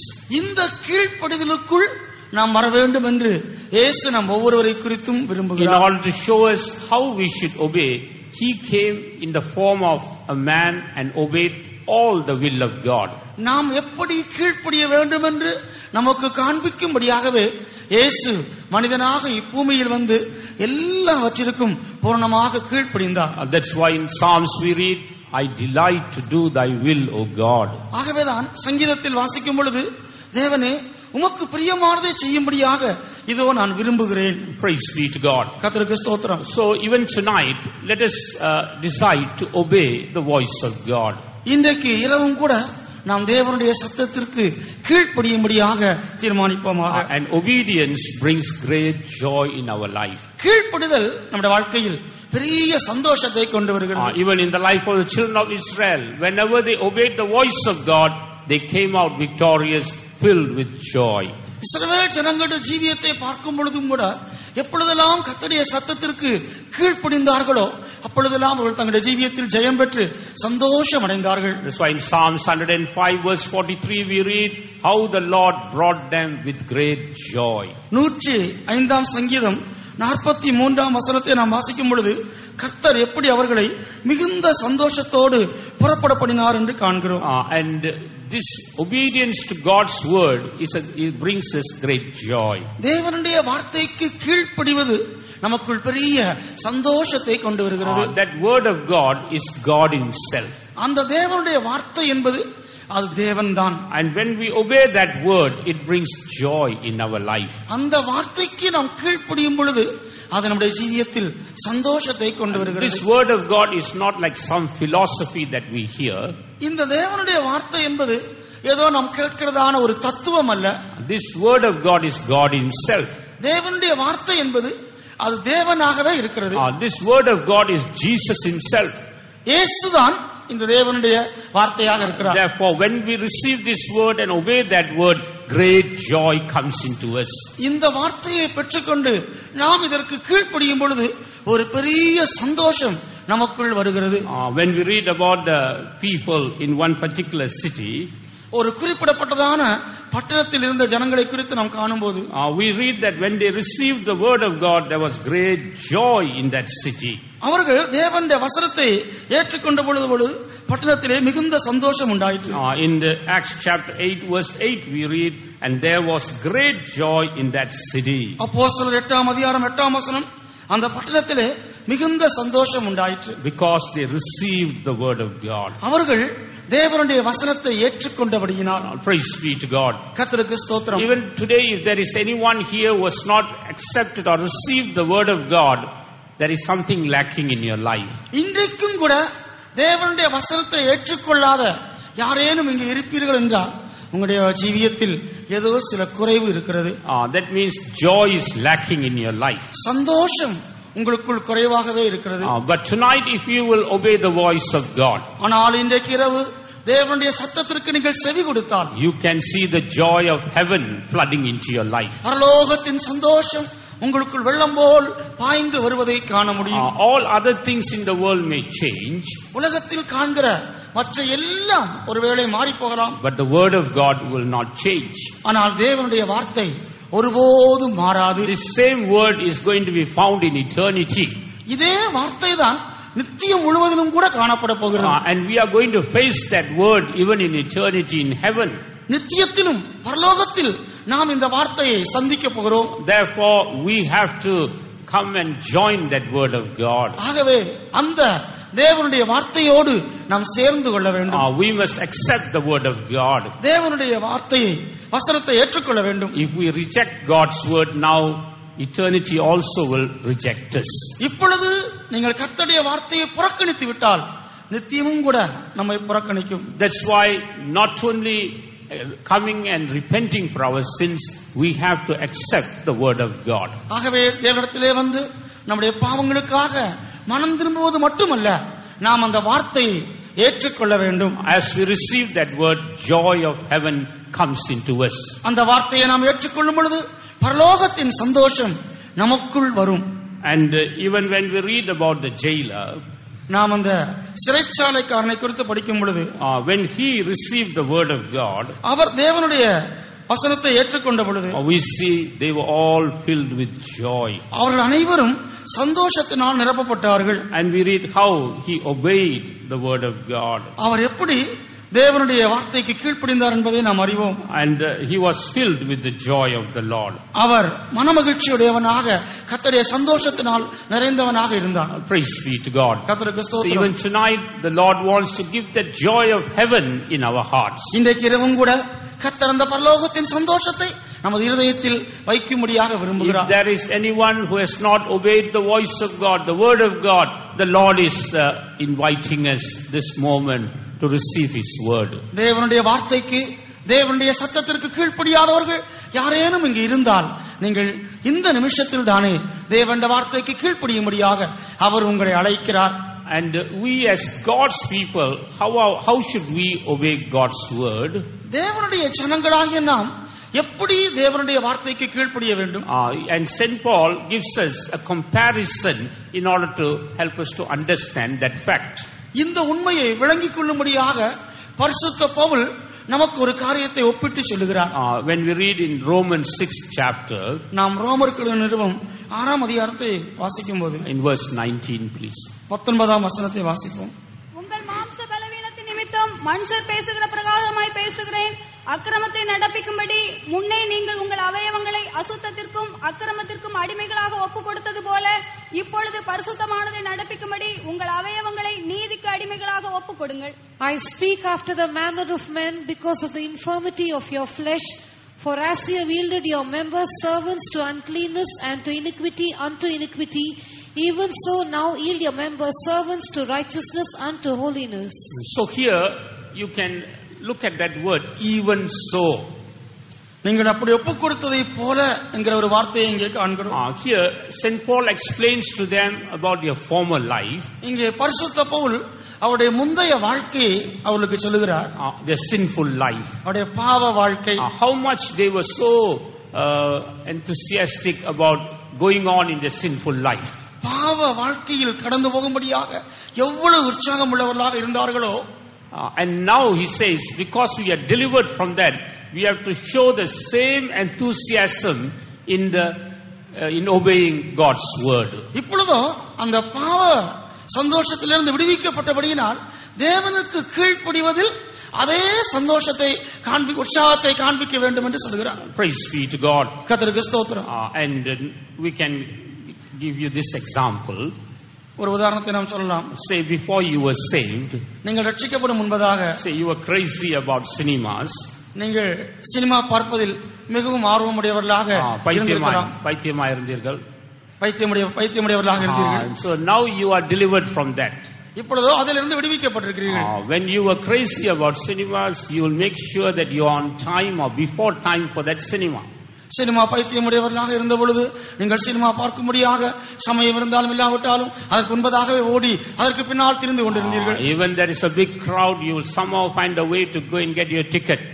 எவ்வளவு கூட்டம் இருந்தாலும் எப்படியானாலும் முந்தி அடித்து டிக்கெட் வாங்கி பார்க்க வேண்டும் என்று நீங்கள் பிரயாசப்பட்டீர்கள். But now God has delivered you. இப்பொழுது கர்த்தர் உங்களை விடுவித்திருக்கிறார். Now you have to show the same enthusiasm in God's things. இப்பொழுது கர்த்தருடைய காரியங்களில் அதே உற்சாகத்தை காண்பிக்க வேண்டும். Say now the meeting is at 9 o'clock. 9 மணிக்கு கூட்டம் ஆராதனை துவங்குகிறது என்று வைத்துக் கொள்வோம். So what time will you come? What time will you come? எந்த நேரத்தில் நீங்கள் வருகிறீர்கள்? Will you come at 9:30? 9:30க்கு வருகிறீர்களா? Or will you come at 10 o'clock? எத்தனை பேர் 10 மணிக்கு வருகிறீர்கள்? Or will you come at 10:30? அல்லது 10:30 மணிக்கு வருகிறீர்களா? If that be so, you are not showing the same enthusiasm which you showed in your sinful life. அப்படியானால் பாவ வாழ்க்கைக்கு எப்படிப்பட்டதான உற்சாகத்தை காண்பித்தீர்களோ அதை நீங்கள் தெய்வீக காரியங்களில் காண்பிப்பதில்லை. When we show that same enthusiasm, then we see God's word becoming real in our life, filling us with joy. அதே உற்சாகத்தை காண்பிக்கும் பொழுது தேவனுடைய வார்த்தையானது நமக்குள்ளாக உண்மையுள்ளதாக ஒரு பெரிய சந்தோஷத்தை தருவதாக இருக்கும். But sometimes we go on comparing ourselves with one another. சில வேளைகளில் நாம் ஒருவரோடு ஒருவர் ஒப்பிட்டு பார்த்துக் கொள்கிறோம். Therefore we try to think that after all I am not that bad. அப்படி ஒப்பிட்டு பார்க்கிறபடினால் நான் ஒன்னும் மோசமானவன் அல்ல என்று நாம் நினைக்கிறோம். அவ்வளவு மோசம் இல்ல, நான் அவரை போல அவ்வளவு மோசமானவன் அல்ல. Like one person he didn't come for the meeting. ஒருவர் கூட்டங்களுக்கு வரவே மாட்டார். And so one day I met him and asked him why you didn't come for the meeting. ஒரு நாள் அவரை பார்த்து நீர் ஏன் கூட்டங்களுக்கு எல்லாம் வருவதே இல்லை என்று கேட்டேன். I am so ashamed, I always get up late. He said, I am so ashamed because I get up very late. Pastor, எனக்கு மிகவும் வெட்கமாக இருக்கிறது, நான் எப்பொழுதும் தாமதமாகத்தான் படுக்கையிலிருந்து எழும்புகிறேன். So if I come there, by the time I reach, it's 11 o'clock in the morning. ஆகவே காலையில் நான் ஆராதனைக்கு வர வேண்டும் என்றால் 11 மணி ஆகிவிடும். And I am so ashamed to come and sit there at 11 o'clock. அப்படி 11 மணிக்கு வந்து உட்கார்வது எனக்கு வெட்கமாக இருக்கிறது. That's why I don't come. ஆகவே தான் நான் வருவதில்லை. After saying that, அப்படி சொன்ன பின்பு he came very close to me and said very softly, எனக்கு பக்கத்துல வந்து மிக மெதுவாக இப்படியாக சொன்னார். Do you know, Pastor, there was somebody who came later than me last Sunday. Pastor, கடந்த வாரத்தில் என்னை காட்டிலும் பிந்தி வந்த ஒருவர் இருக்கார் தெரியுமா? So he thought that he's better because there is still somebody who comes later than him. தன்னை காட்டிலும் பிந்தி மற்றவர்கள் வருகிறபடினால் அவர்களை காட்டிலும் பரவாயில்லை என்று அவர் நினைத்துக் கொள்கிறார். That means we are not showing that same enthusiasm in God's things. இப்படியாய் கர்த்தருடைய காரியங்களில் நாம் அதே உற்சாகத்தை காண்பிப்பதில்லை. That we show, how can we have the joy of the Lord? அப்படி இருக்கும் பொழுது நம்ம எப்படி கர்த்தருடைய சந்தோஷம் காணப்பட முடியும்? How can we live a life without sin? எப்படி பாவம் இல்லாத ஒரு ஜீவியத்தை நாம் செய்ய முடியும்? In that 6th chapter of Romans, it speaks about how we can live a overcoming life without falling into sin. ரோமர் 6ஆம் அதிகாரமானது நாம் பாவத்திற்குள் விழுந்து விடாமல் எப்படி ஒரு வெற்றிகரமான ஒரு ஜீவியத்தை செய்ய முடியும் என்பதைத்தான் நமக்கு சொல்லித் தருகிறது. The emphasis on obedience to God's word. அங்கே தேவனுடைய வசனத்திற்கு கீழ்ப்படிவதை வலியுறுத்தி அந்த அதிகாரம் சொல்லுகிறது. When we obey God's word, there is great joy in our lives. தேவனுடைய வார்த்தைக்கு நாம் கீழ்ப்படியும் பொழுது நமக்குள் பெரிய சந்தோஷம் உண்டு. That's why Jeremiah says, எரேமியா சொல்லுகிறார், in the 15th chapter verse 16, 15ஆம் அதிகாரம் 16ஆம் வசனத்தில், thy words were found and I did eat them, and thy word was unto me the joy and rejoicing of mine heart, for I am called by thy name, O Lord God of hosts. உம்முடைய வார்த்தைகள் எனக்கு கிடைத்த உடனே அவைகளை உட்கொண்டேன். உம்முடைய வார்த்தைகள் எனக்கு சந்தோஷமும் என் இருதயத்துக்கு மகிழ்ச்சியுமாய் இருந்தது. சேனைகளின் தேவனாகிய கர்த்தாவே, உம்முடைய நாமம் எனக்கு தரிக்கப்பட்டிருந்தது. Praise be to God. கர்த்தருக்கு ஸ்தோத்திரம். So here we see how God's word brings the joy of heaven into our lives. கர்த்தருடைய வார்த்தைகள் எப்படி பரலோகத்தின் சந்தோஷத்தை நம்முடைய வாழ்க்கையில் கொண்டு வருகிறது என்பதை நாம் காண்கிறோம். If we are not desiring God's word, if we are not eating God's word, we are lacking the joy of heaven. நாம் கர்த்தருடைய வார்த்தைகளை வாஞ்சிக்காவிட்டால், அதை புசிக்காவிட்டால் நாம் அந்த சந்தோஷத்தில் குறைவுள்ளவர்களாகவே இருக்கிறோம். And we may be found missing when all others go to heaven. அப்படி என்றால் மற்றவர்களெல்லாம் பரலோகத்திற்கு போகும் பொழுது ஒருவேளை நாம் அங்கே இல்லாமல் காணப்படாமல் போகலாம். Therefore tonight the Lord is calling you once again to come back to him and to read his word, meditate his word, eat his word and rejoice in the word of God. ஆகவே இன்றைக்கிரவு மீண்டுமாக நாம் கர்த்தருடைய வசனங்களை வாசிக்கும்படியாக, அவரை தியானிக்கும்படியாக, அதன் மூலமாக ஒரு பெரிய சந்தோஷத்தை பெற்று அவருக்குள் கலிகூறும்படியாக கர்த்தர் விரும்புகிறார். Praise be to God. கர்த்தருக்கு ஸ்தோத்திரம். And thirdly, we see God brings this joy of heaven into our lives through the baptism of the Holy Ghost. மூன்றாவதாக பரிசுத்த ஆவியின் அபிஷேகத்தின் மூலமாக கர்த்தர் நமக்குள்ளாக இந்த பரலோகத்தின் சந்தோஷத்தை கொண்டு வருகிறார். Praise be to God. கர்த்தருக்கு ஸ்தோத்திரம். When we turn to Psalm 16 and verse 11, 16ஆம் சங்கீதம் 11ஆம் வசனத்தை நாம் பார்க்கும்போது, we read that there is fullness of joy in God's presence. கர்த்தருடைய சமூகத்தில் பரிபூர்ண ஆனந்தம் உண்டு என்று காண்கிறோம். And there are pleasures forevermore at his right hand. அவருடைய வலது பார்சத்தில் நித்திய பேரின்பம் உண்டு. So this baptism of the Holy Spirit brings the very presence of God into our lives. இந்த பரிசுத்த ஆவியின் அபிஷேகமானது தேவனுடைய சமூகத்தையே நமக்குள் கொண்டு வருகிறது. When God's presence is there, we are filled with the joy of the Lord. தேவனுடைய சமூகம் நமக்குள் இருக்கும் பொழுது நாம் கர்த்தரின் சந்தோஷத்தினால் நிரப்பப்படுகிறோம். Praise be to God. கர்த்தருக்கு ஸ்தோத்திரம். A saved experience brings the presence of God around us. இதே அனுபவம் தான் நம்மை சுற்றிலும் கூட, a saved experience, ரட்சிக்கப்பட்டதான அனுபவம் நம்மை சுற்றிலும் தேவனுடைய சமூகத்தை கொண்டு வருகிறது. When we obey God's word, it brings the presence of God with us. கர்த்தருடைய வார்த்தைக்கு நாம் கீழ்ப்படியும் பொழுது தேவ சமூகத்தை நம்மோடு கூட கொண்டு வருகிறது. In Matthew 18:20 we read, when we have a saved experience, God's presence is there. மத்தேயு 28ஆம் அதிகாரம் 18ஆம் அதிகாரம் 20ஆம் வசனத்தில் வாசிக்கும் பொழுது நாம் ரட்சிக்கப்படும் பொழுது கர்த்தருடைய சமூகம் நம்மோடு கூட இருப்பதை நாம் காண்கிறோம். நம்மை சுற்றிலும் இருப்பதை காண்கிறோம். But when we obey God's word, God's presence is with us. ஆனால் கர்த்தருடைய வார்த்தைக்கு நாம் கீழ்ப்படியும் பொழுது தேவனுடைய சமூகம் நம்மோடு கூட இருக்கிறது. In Matthew 28:20 we read, lo, I am with you always. மத்தேயு 28ஆம் அதிகாரம் 20ஆம் வசனத்தில் எப்பொழுதும் நான் உங்களோடு கூட இருக்கிறேன். In the same manner Jesus also said, because I do those things that are pleasing to the Father, he doesn't allow me to be alone. அதே போல கர்த்தராகிய இயேசு கிறிஸ்து கூட சொன்னார், நான் எப்பொழுதும் என் பிதாவுக்கு பிரியமானவைகளை செய்கிறபடியினால் அவர் என்னை தனியே இருக்க விடவில்லை. Praise be to God. கர்த்தருக்கு ஸ்தோத்திரம். But when the Holy Spirit comes into us, ஆனால் பரிசுத்த ஆவியானவர் நமக்குள் வரும் பொழுது, when we receive the baptism of the Holy Spirit, நாம் பரிசுத்த ஆவியின் அபிஷேகத்தை பெற்றுக்கொள்ளும் போது, we see the presence of God comes into us. தேவ சமூகம் நமக்குள் வருகிறது. It is also called a foretaste of heaven. இது பரலோகத்தின் முன் சுவையாக ருசியாக இருக்கிறது. Even before going to heaven, we can enjoy heaven through the baptism of the Holy Spirit. பரலோகத்திற்கு செல்லும் முன்பதாகவே பரிசுத்த ஆவியின் அபிஷேகத்தின் மூலமாக பரலோகத்தின் சந்தோஷத்தை நாம் நமது இதயத்தில் அனுபவிக்க முடியும். That's why John the Gospel chapter 14 verse 20 we read that when the Holy Spirit comes, we are in God and God is in us. ஆகவேதான் யோவான் சுவிசேஷம் 14ஆம் அதிகாரம் 20ஆம் வசனத்தில் நாம் பார்க்கும் பொழுது, நாம் பரிசுத்த ஆவியை பெற்றுக்கொள்ளும் பொழுது தேவன் நம்மிலும் நாம் அவரிலும் இருக்கிறதான அனுபவத்தை பெற்றுக்கொள்கிறோம். And that experience brings great joy in our lives. இந்த அனுபவம் நமக்குள் ஒரு பெரிய சந்தோஷத்தை கொண்டு வருகிறது. When we look at the third parable the Lord spoke in that chapter, அந்த அதிகாரத்தில் கர்த்தர் சொன்னதான மூன்றாவது ஓமையை நாம் காணும் பொழுது, there we see the prodigal son lost his joy when he left the father's house. அங்கே இளைய குமாரன் தகப்பன் வீட்டை விட்டு சென்ற பொழுது அவன் தன் சந்தோஷத்தை இழந்து போனான். When he came back, he received that joy. அவன் திரும்பி வந்த பொழுது அந்த சந்தோஷத்தை திரும்ப பெற்றுக் கொண்டான். Praise be to God. கர்த்தருக்கு ஸ்தோத்திரம். So the baptism of the Holy Spirit brings that joy into our lives. ஆகவே பரிசுத்த ஆவியின் அபிஷேகம் அந்த சந்தோஷத்தை நமக்குள் கொண்டு வருகிறது. If by any chance you have lost that experience, tonight the Lord is able to give it to you. எப்படியோ நீங்கள் அந்த சந்தோஷத்தை இழந்திருப்பீர்கள் என்றால் கர்த்தர் இன்றைக்கு இரவு மீண்டுமாக அந்த சந்தோஷத்தை உங்களுக்கு தர முடியும். Praise be to God. கர்த்தருக்கு ஸ்தோத்திரம். Therefore that one sheep speaks about the beginning of our joy. அந்த ஒரு ஆடு என்பது நமது ஜீவியத்தின் துவக்கத்தை காண்பிக்கிறது. Beginning of our joy. நமது சந்தோஷத்தின் துவக்கத்தை காண்பிக்கிறது. And that one coin out of 10 coins speaks about our obedience.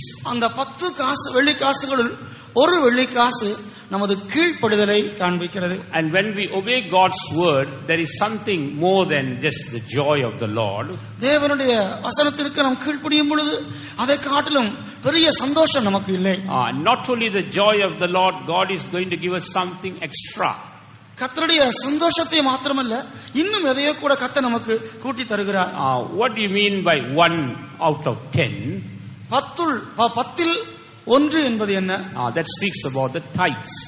அது தசம பாகத்தை காண்பிக்கிறது. In the Old Testament when we read, பழைய ஏற்பாட்டு காலத்தில் நாம் படிக்கும் பொழுது, in Leviticus 27 verse 30, லேவியராகமம் 27ஆம் அதிகாரம் 12ஆம் வசனத்தை நாம் படிக்கும் verse 30, 13ஆம் வசனம், that verse 30 30ஆம் வசனம், that shows that there we read that all the tithes belong to the Lord. அங்கே தசம பாகம் எல்லாம் கர்த்தருக்குரியது என்று பார்க்கிறோம். That shows that when we obey God, we become God's possession. அது நாம் தேவனுக்கு கீழ்ப்படியும் பொழுது நாம் கர்த்தருடைய உடைமையாக அவருக்கு சொந்தமானவர்களாக மாறுகிறோம் என்பதை காட்டுகிறது. It is true that Jesus has shed the blood for every one of us. கர்த்தராகிய இயேசு கிறிஸ்து நாம் ஒவ்வொருவருக்காகவும் இரத்தம் சிந்தினார் என்பது உண்மைதான். But we cannot become his purchased possession until we obey his word. ஆனால் அவருடைய வார்த்தைக்கு கீழ்ப்படியும் வரைக்கும் அவரால் விலைக்கு வாங்கப்பட்டதான அவருடைய சொத்தாக நாம் மாற முடியாது. That's why in Exodus 19 chapter verse 5 the Lord says, if you will obey my covenant, you will become a peculiar treasure. ஆகவேதான் யாத்ராகமம் 19ஆம் அதிகாரம் 5ஆம் வசனத்தில், நீங்கள் என் வாக்கை கேட்டு என் உடன்படிக்கையை கைக்கொண்டால் நீங்கள் எனக்கு சொந்த சம்பத்தா இருப்பீர்கள் என்று தேவன் சொல்கிறார். It's only when we obey God's word we become God's possession. தேவனுடைய வார்த்தைக்கு கீழ்ப்படியும் பொழுதுதான் நாம் அவருக்கு முற்றிலும் சொந்தமான சம்பத்தாய் மாறுகிறோம். How many of us are God's possession? எத்தனை பேர் கர்த்தருடைய சம்பத்தாக அவருக்கு சொந்தமாய் இருக்கிறோம்? The word of God. எத்தனை பேர் தேவனுடைய வார்த்தைக்கு கீழ்ப்படிய விரும்புகிறோம்? Shout one hallelujah. அப்படிப்பட்ட கரங்களை உயர்த்தி ஹல்லேலூயா என்று சொல்லுவோம். Hallelujah. Yes, when we obey God's word, we are His possession. தேவனுடைய வார்த்தைக்கு நாம் கீழ்ப்படியும் பொழுது நாம் அவருக்கு சொந்தமானவர்களாக இருக்கிறோம். And the third parable we saw, 1 out of 2. மூன்றாவது நாம் காண்கிறதான அந்த ஓமையில் 2 1. That speaks about 50%. அது 50% And இருக்கிறது. 50 speaks about the baptism of the Holy Spirit. 50 என்பது பரிசுத்த ஆவியின் அபிஷேகத்தை காண்பிக்கிறது. That also speaks about a first fruit experience in our life. அது நம்முடைய ஜீவியத்தில் முதற் பலனான அனுபவத்தையும் காண்பிக்கிறது. We have to receive that first fruit experience in our life. அந்த முதற் பலனின் அனுபவத்தை நாம் பெற்றுக்கொள்ள வேண்டும். In Romans 8:23, through the baptism of the Holy Spirit, we have received that first fruit experience. ரோமர் 8:23 பரிசுத்த ஆவியின் அபிஷேகத்தின் மூலமாக நாம் ஆவியின் முதற் பலன்களை பெற்றுக்கொள்கிறோம் என்று In பார்க்கிறோம். James 1:18, we have been created as a kind of first fruits through the truth of God. யாக்கோபு 1:18 அவருடைய சத்திய வசனத்தினால் நாம் ஒரு வகையான முதற் பலன்களாய் மாற்றப்படுகிறோம் என்று காண்கிறோம். Praise be to God. கர்த்தருக்கு ஸ்தோத்திரம். So when we come to this experience, இந்த அனுபவத்தில் நாம் வரும்போது we see the joy of the Lord abounding in our lives. கர்த்தருடைய சந்தோஷம் நம்முடைய ஜீவியத்தில் பெருகுவதை காணலாம். And further, we also see when the Lord leads us through a faith life, our joy increases. மேலும் கர்த்தர் விசுவாச ஜீவியத்தில் நம்மை நடத்தும் பொழுது நமது சந்தோஷம் இன்னும் அதிகமாய் பெருகுகிறது. In Philippians 1:25, we read how the joy increases according to our faith. பிலிப்பியர் 1:25 எப்படி நமது விசுவாசத்திற்கு ஏற்ப சந்தோஷம் நமக்குள் பெருகுகிறது என்று பார்க்கிறோம். Praise be to God. கர்த்தருக்கு ஸ்தோத்திரம். In Romans 12 chapter verse 12, we see the hope we have concerning eternity, concerning meeting Jesus, makes us to increase in the joy of the Lord. ரோமர் 12:12 நித்தியத்தை குறித்து நமக்கு இருக்கிறதான நம்பிக்கை, கர்த்தராகிய இயேசு கிறிஸ்துவை சந்திப்போம் என்கிறதான அந்த நம்பிக்கை நமக்குள் சந்தோஷம் பெருகும்படியாக செய்கிறது. All these are part of the joy that comes from heaven. இவையெல்லாம் பரலோகத்திலிருந்து வருகிறதான அந்த சந்தோஷத்தின் சில பகுதிகள் தான். We have to grow in the joy of heaven. நாம் பரலோகத்தின் சந்தோஷத்தில் வளர வேண்டும். And day by day we must increase in that joy of heaven. நாளுக்கு நாள் இந்த பரலோகத்தின் சந்தோஷத்தில் நாம் பெருக வேண்டும். Praise be to God. கர்த்தருக்கு ஸ்தோத்திரம். For a moment shall we come back to our key text. ஒரு நிமிஷம் நம்முடைய முதலாவது வாசித்த அந்த மூல வசனத்திற்கு வருவோம். In the key text, St. Paul speaks about being caught up to the third heaven. அந்த வசனத்தில் பரிசுத்த பவுல் மூன்றாம் வானம் வரையும் எடுக்கப்பட்டதை குறித்து சொல்லுகிறார். The term third heaven gives us a clue to understand that there are 2 other places in paradise. மூன்றாம் வானம் என்று அங்கே சொல்லப்பட்டிருக்கிறபடியினால் பரதீசில் இன்னும் 2 இடங்கள் இருப்பதை நாம் விளங்கிக் கொள்ளலாம். That is the first and second heaven. அதாம் முதலாம் வானம் மற்றும் இரண்டாம் வானம். These 3 parts are the places where the souls of the dead saints go and rest. இந்த 3 இடங்களுமே மரித்த பரிசுத்தவான்களுடைய ஆத்துமாக்கள் சென்று இளைப்பாறுகிற இடம். Praise be to God. கர்த்தருக்கு ஸ்தோத்திரம். The first part of paradise, or the first heaven, is the place where the souls of those who are saved, they go and rest.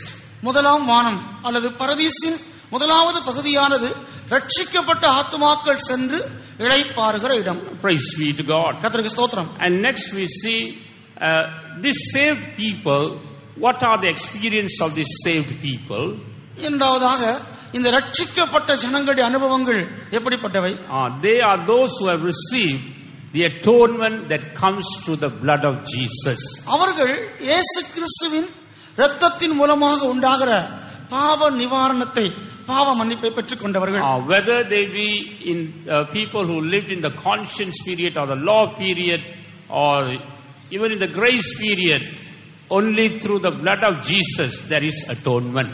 அவர்கள் மனசாட்சியின் காலத்தில் ஜீவித்திருந்தாலும் சரி, நியாயப்பிரமாண காலத்தில் ஜீவித்திருந்தாலும் சரி, கிருபையின் காலத்தில் ஜீவித்திருந்தாலும் சரி, கர்த்தராகிய இயேசு கிறிஸ்துவின் இரத்தத்தின் மூலமாக மாத்திரமே அவர்களுக்கு மீட்பு உண்டாகிறது. Only through the blood of Jesus their sins are cleansed and their souls are able to rest in first heaven. இயேசு கிறிஸ்துவின் இரத்தத்தின் மூலமாகவே பாவங்கள் கழுவப்பட்டு அந்த ஆத்துமாக்கள் பரதீசில் இளைப்பாற முடிகிறது. Praise be to God. கர்த்தருக்கு ஸ்தோத்திரம். And the second part is the place where the Old Testament saints and the martyrs, their souls are found resting. இரண்டாவது பகுதியானது பழைய ஏற்பாட்டு பரிசுத்தவான்களும் இரத்த சாட்சிகளும் இவர்களது ஆத்துமாக்கள் இளைப்பாறுகிற இடம். Praise be to God. கர்த்தருக்கு ஸ்தோத்திரம். And the third part is the place where the souls of the grace period perfected saints are found after their death. மூன்றாவது பகுதிதான் கிருபையின் காலத்தில் வாழ்கிற பூரணமாக்கப்பட்டதான இந்த பரிசுத்தவான்களுடைய ஆத்துமாக்கள் மரணத்திற்கு பின் இளைப்பாறுகிற இடம். Praise be to God. கர்த்தருக்கு ஸ்தோத்திரம். So we see a first heaven, second heaven and third heaven. ஆகவே முதலாம் வானம், இரண்டாம் வானம், மூன்றாம் வானம் என்கிற இடங்களை காண்கிறோம். And the souls who have gone there have got an experience through the blood of Jesus or the word of God and through the Holy Spirit. இங்கே செல்லுகிறதான ஆத்துமாக்கள் கர்த்தராகிய இயேசு கிறிஸ்துவின் இரத்தம், தேவனுடைய வசனம், பரிசுத்த ஆவி இப்படிப்பட்ட அனுபவங்கள் மூலமாக மீட்கப்பட்டு செல்கிறவர்கள். Those who are in first heaven, they have got only one experience with the blood of Jesus. முதலாம் வானத்தில் இருக்கிறவர்களுக்கு கர்த்தராகிய இயேசு கிறிஸ்துவின் இரத்தத்தின் மூலமாக மீட்கப்படுகிற ஒரே ஒரு அனுபவம் மாத்திரமே உண்டு. Those who are in second heaven, they have got an experience through the blood of Jesus and the word of God. இரண்டாம் வானத்தில் இருக்கிறவர்கள் கர்த்தராகிய இயேசு கிறிஸ்துவின் இரத்தத்தினாலும் தேவனுடைய வசனத்தினாலும் மீட்கப்படுகிற அனுபவத்தை அடைந்தவர்கள். But those who are in the third heaven, they have got an experience through the blood of Jesus, the word of God and the Holy Spirit. ஆனால் மூன்றாம் வானத்தில் இருக்கிறவர்களோ கர்த்தராகிய இயேசு கிறிஸ்துவின் இரத்தம், தேவனுடைய வசனம், பரிசுத்த ஆவியின் அபிஷேகம் இந்த மூன்று அனுபவத்தையும் அடைந்தவர்கள். Praise be to God. கர்த்தருக்கு ஸ்தோத்திரம். But these three places which were found in paradise, ஆனால் பரதீசில் காணப்படுகிறதான இந்த மூன்று இடங்களும் they were actually these are places before the resurrection takes place. இவைகள் உயிர்த்தெழுதல் நடைபெறுவதற்கு முன்பு காணப்பட்ட இடங்கள். Before Jesus died and rose again, கர்த்தராகிய இயேசு கிறிஸ்து மரித்து உயிர்த்தெழுவதற்கு முன்பதாக we see only the first two parts were there. முதல் இரண்டு இடங்கள் மாத்திரமே காணப்பட்டது. Only the first heaven and the second heaven were there before the death and the resurrection of Jesus Christ. இயேசு கிறிஸ்து மரித்து உயிர்த்தெழும் முன்பதாக முதலாம் வானம் மற்றும் இரண்டாம் வானம் மாத்திரமே காணப்பட்டது. It's only after the resurrection of Jesus Christ this third heaven was formed. இயேசு கிறிஸ்து உயிர்த்தெழுந்த பின்புதான் மூன்றாம் வானம் ஸ்தாபிக்கப்பட்டது. But when Jesus, before Jesus, the death and the resurrection of Jesus Christ, இயேசு கிறிஸ்து மரித்து உயிர்த்தெழும் முன் we see that these two places, the first heaven and second heaven, were found in the lower parts of the earth.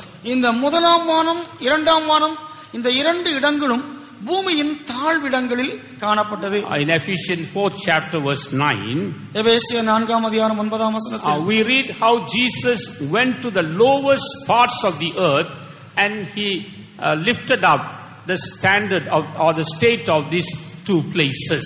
எப்படி கர்த்தராகிய இயேசு கிறிஸ்து பூமியின் தாழ்விடங்களில் இறங்கி இந்த இரண்டு இடங்களையும் உன்னதத்திற்கு மேலாக உயர்த்தினார் என்று காண்கிறோம். Shall we read that verse please?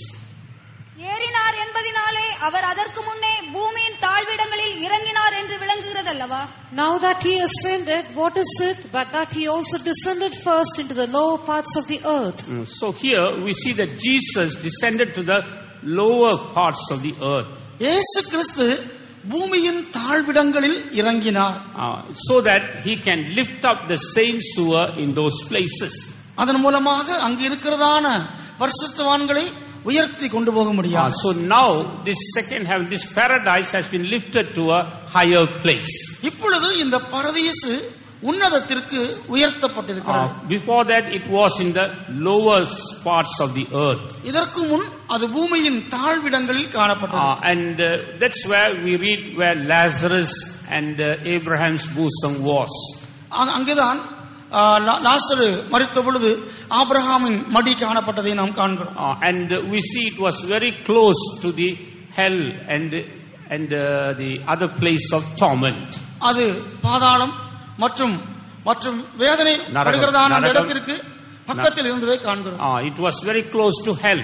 அது நரகத்திற்கு அருகிலே காணப்பட்டது. But after the death and resurrection of Jesus Christ, இயேசு கிறிஸ்து மரித்து உயிர்த்தெழுந்த பின்பு we see that how he went to the lowest parts of the earth and lifted up all these saints who were resting there to a higher place.